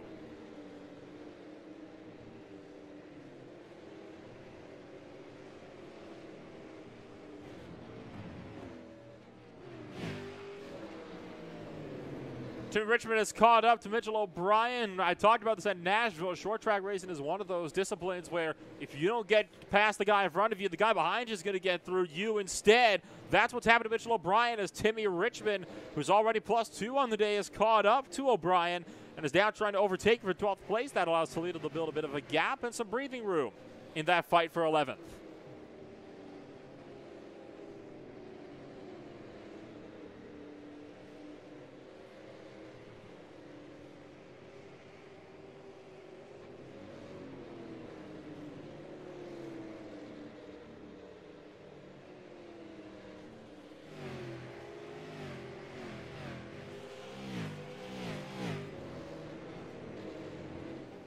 We talked about Eric Monaco, who has been losing spot after spot since the drop of the green flag. He started up on pole. He has now fallen all the way back to 9th. He's about to lose that as well as Billy May looks for the inside into the iRacing Chevrolet number 84, trying to find some speed and bump Monaco to the bubble spot of the top 10 with 25 laps to go.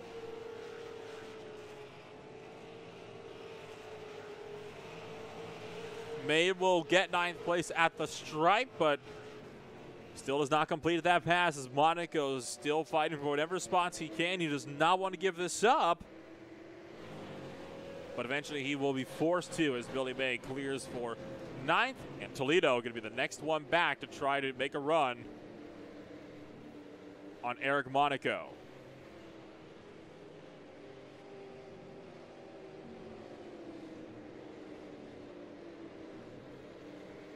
Matt Jones and Michael Brown both laps down as they continue to fight for 15th position. Meanwhile, Mitchell O'Brien once again having to fend off Timmy Richmond, who is still incessantly looking for that inside lane to try to take away 12th.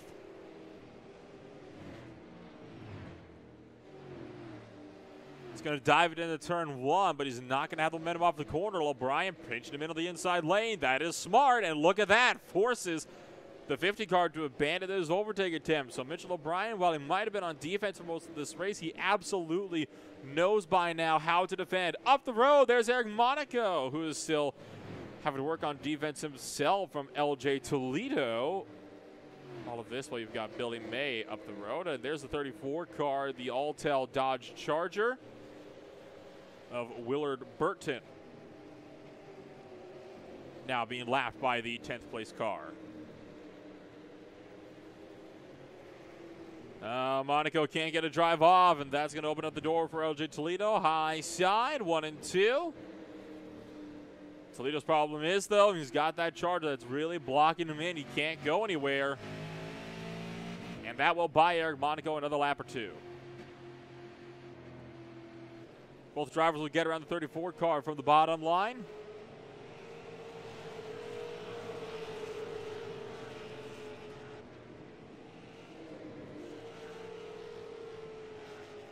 As we continue to observe some of these battles throughout this field, how about the SDP 15 of A.J. Thompson? Still has not left Alex Benoit alone in his number 16 Chevrolet. This has been a fairly solid fight we've been having for 17th place. It might be for the back spots, but hey, when you get points every single spot, each one of those points is absolutely going to have a huge impact on your championship, and you need every single one that you can get. Thompson realizes this, so does Benoit. Benoit will be looking, no doubt, to try to challenge back.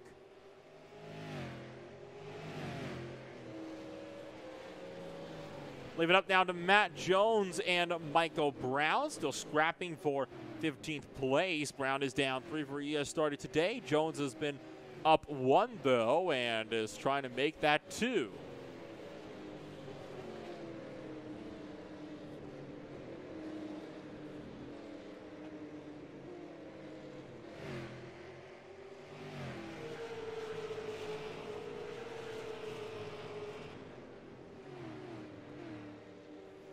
16 laps remaining as Billy May and Eric Monaco work the back straightaway. You can see LJ Toledo closing in the background.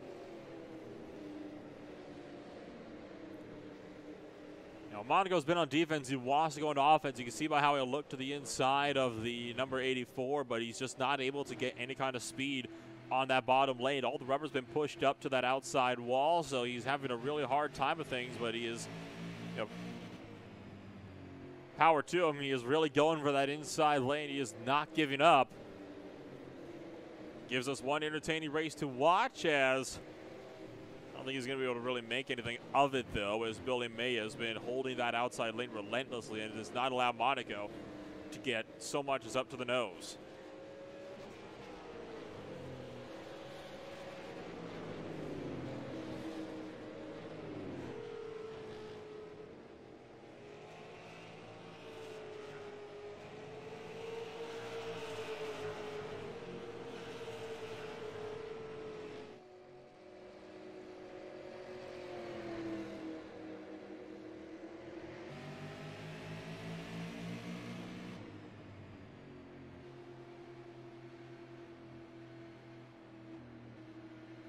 Monaco this time pulls ahead, and he's going to clear off of 4. Not quite. Billy May still in there and still trying to make this work in the fight for 9th as he's going to go up high.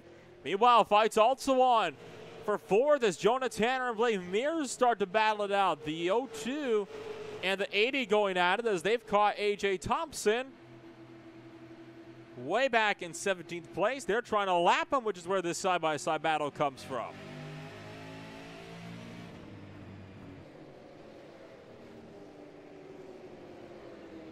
Jonah Tanner making good use of that lap traffic as a pick. He's going to force Blake Mears back into 5th.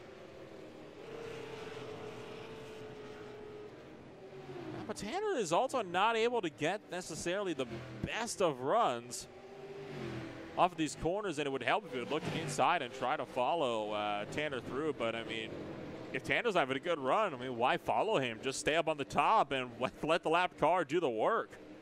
But once again, all this slowly starts to drag in Ronald Pierce. Still a second out, but that could quickly become 0 seconds very, very quickly.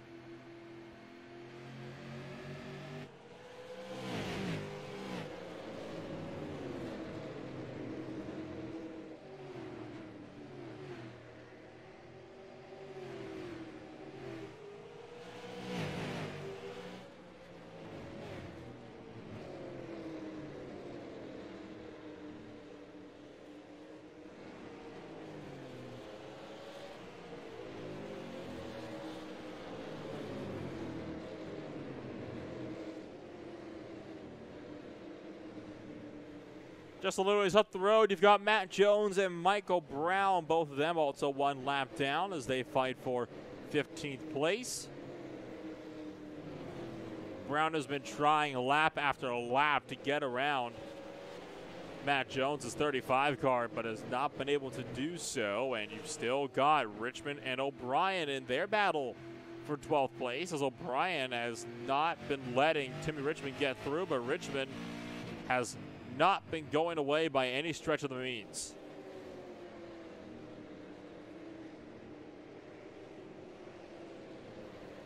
It's worth noting there are also the next cars that will get lapped by Mitchell Hodak, potentially even by the end of this race, and that could very well have an impact as to how this battle plays out.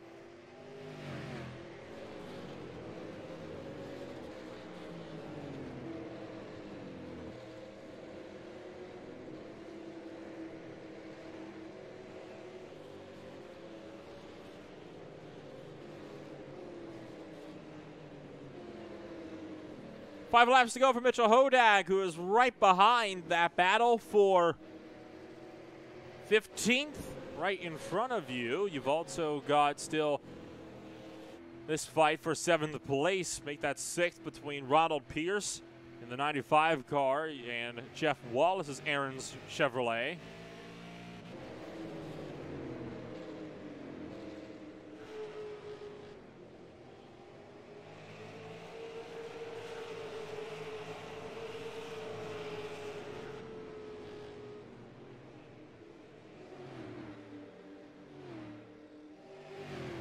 It's already amazing that this battle alone is already about 10 seconds behind Mitchell Hodak and just about 65 laps, give or take. That is actually about half a lap that these guys are behind. Really shows just how fast Mitchell Hodak has been. He's already pulled out a 2-second gap over Stephen Colon as well. Richmond's found the inside of O'Brien. This might very well be it here. If O'Brien can't get a good drive here off of turn 4, and he doesn't. Timmy Richmond trying to secure the 1 and 2, washing up, trying to keep Mitchell O'Brien behind. It's 2 laps to go. White flag this time by. Hodak is there. Will he let this one fight it out, or is he going to try to find a way through?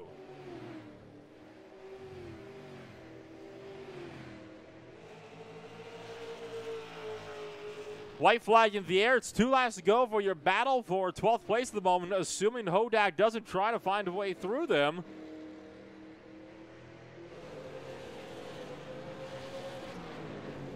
Down the back straightaway, Hodak will let this one play out. No, he won't. He'll look to the outside of the 50 car, and Mitchell Hodak goes back-to-back in the Super Late Model Division, and he will end your battle between Richmond and O'Brien as he laps Richmond at the checkered flag. Blake Mears just held off Jonah Tanner for 4th place as well by about 1/100th of a second, so some awesome battles coming through to the checkered flag.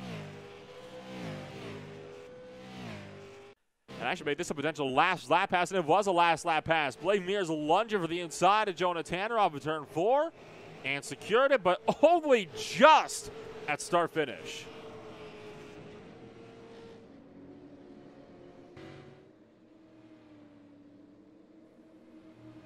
So with everything said and done, we're going to take a look at your official post-race results, and it is Mitchell Hodak once again taking a solid race win here in the Super Late Model Division from Stephen Colon by just over 2 seconds. From there, you will have Nathan Norman in 3rd with Blake Mears 10 seconds back and forth, just overtaking Jonah Tanner by about 6 thousandths of a second there.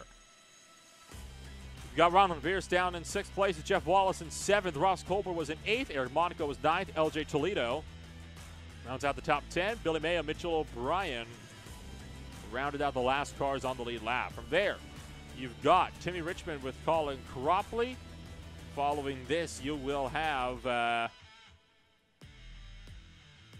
sorry, I lost my spot for a minute. Matt Jones with Michael Brown at 16th. Then it's A.J. Thompson, Alex Benoit, Will Burton finish this race 2 laps down. We will obviously take a run through at what your championship standings look like after this second race. And honestly, it's almost a little bit predictable how this one shook up. Not a whole lot of movers. Surprising for a second race. Sometimes, though, short track racing can be a little bit more predictable at some tracks than others. For Lucas Oil Raceway, it was definitely a more predictable night. But Guaranteed Hickory, a much smaller track than the one, two we've been to prior. Under half a mile Hickory Speedway, going to be one barn burner of a show. Over there, you are going to have, I believe, the stock division. It's going to be out for their 3rd race of the season. As well as that, you will be having the Pro Late Model Series out for their 3rd race. The Tour Modified division will have their season opener, followed by the Gen 4 Challenge, and the Stock Truck Cup will both be out for more. For now, though, for the Lucas Oil Raceway, that's all we're going to have time for. I want to thank you all for taking the time to join us here once again for more action for the Short Track Thunder. We'll see you all next time at the Hickory Motor Speedway.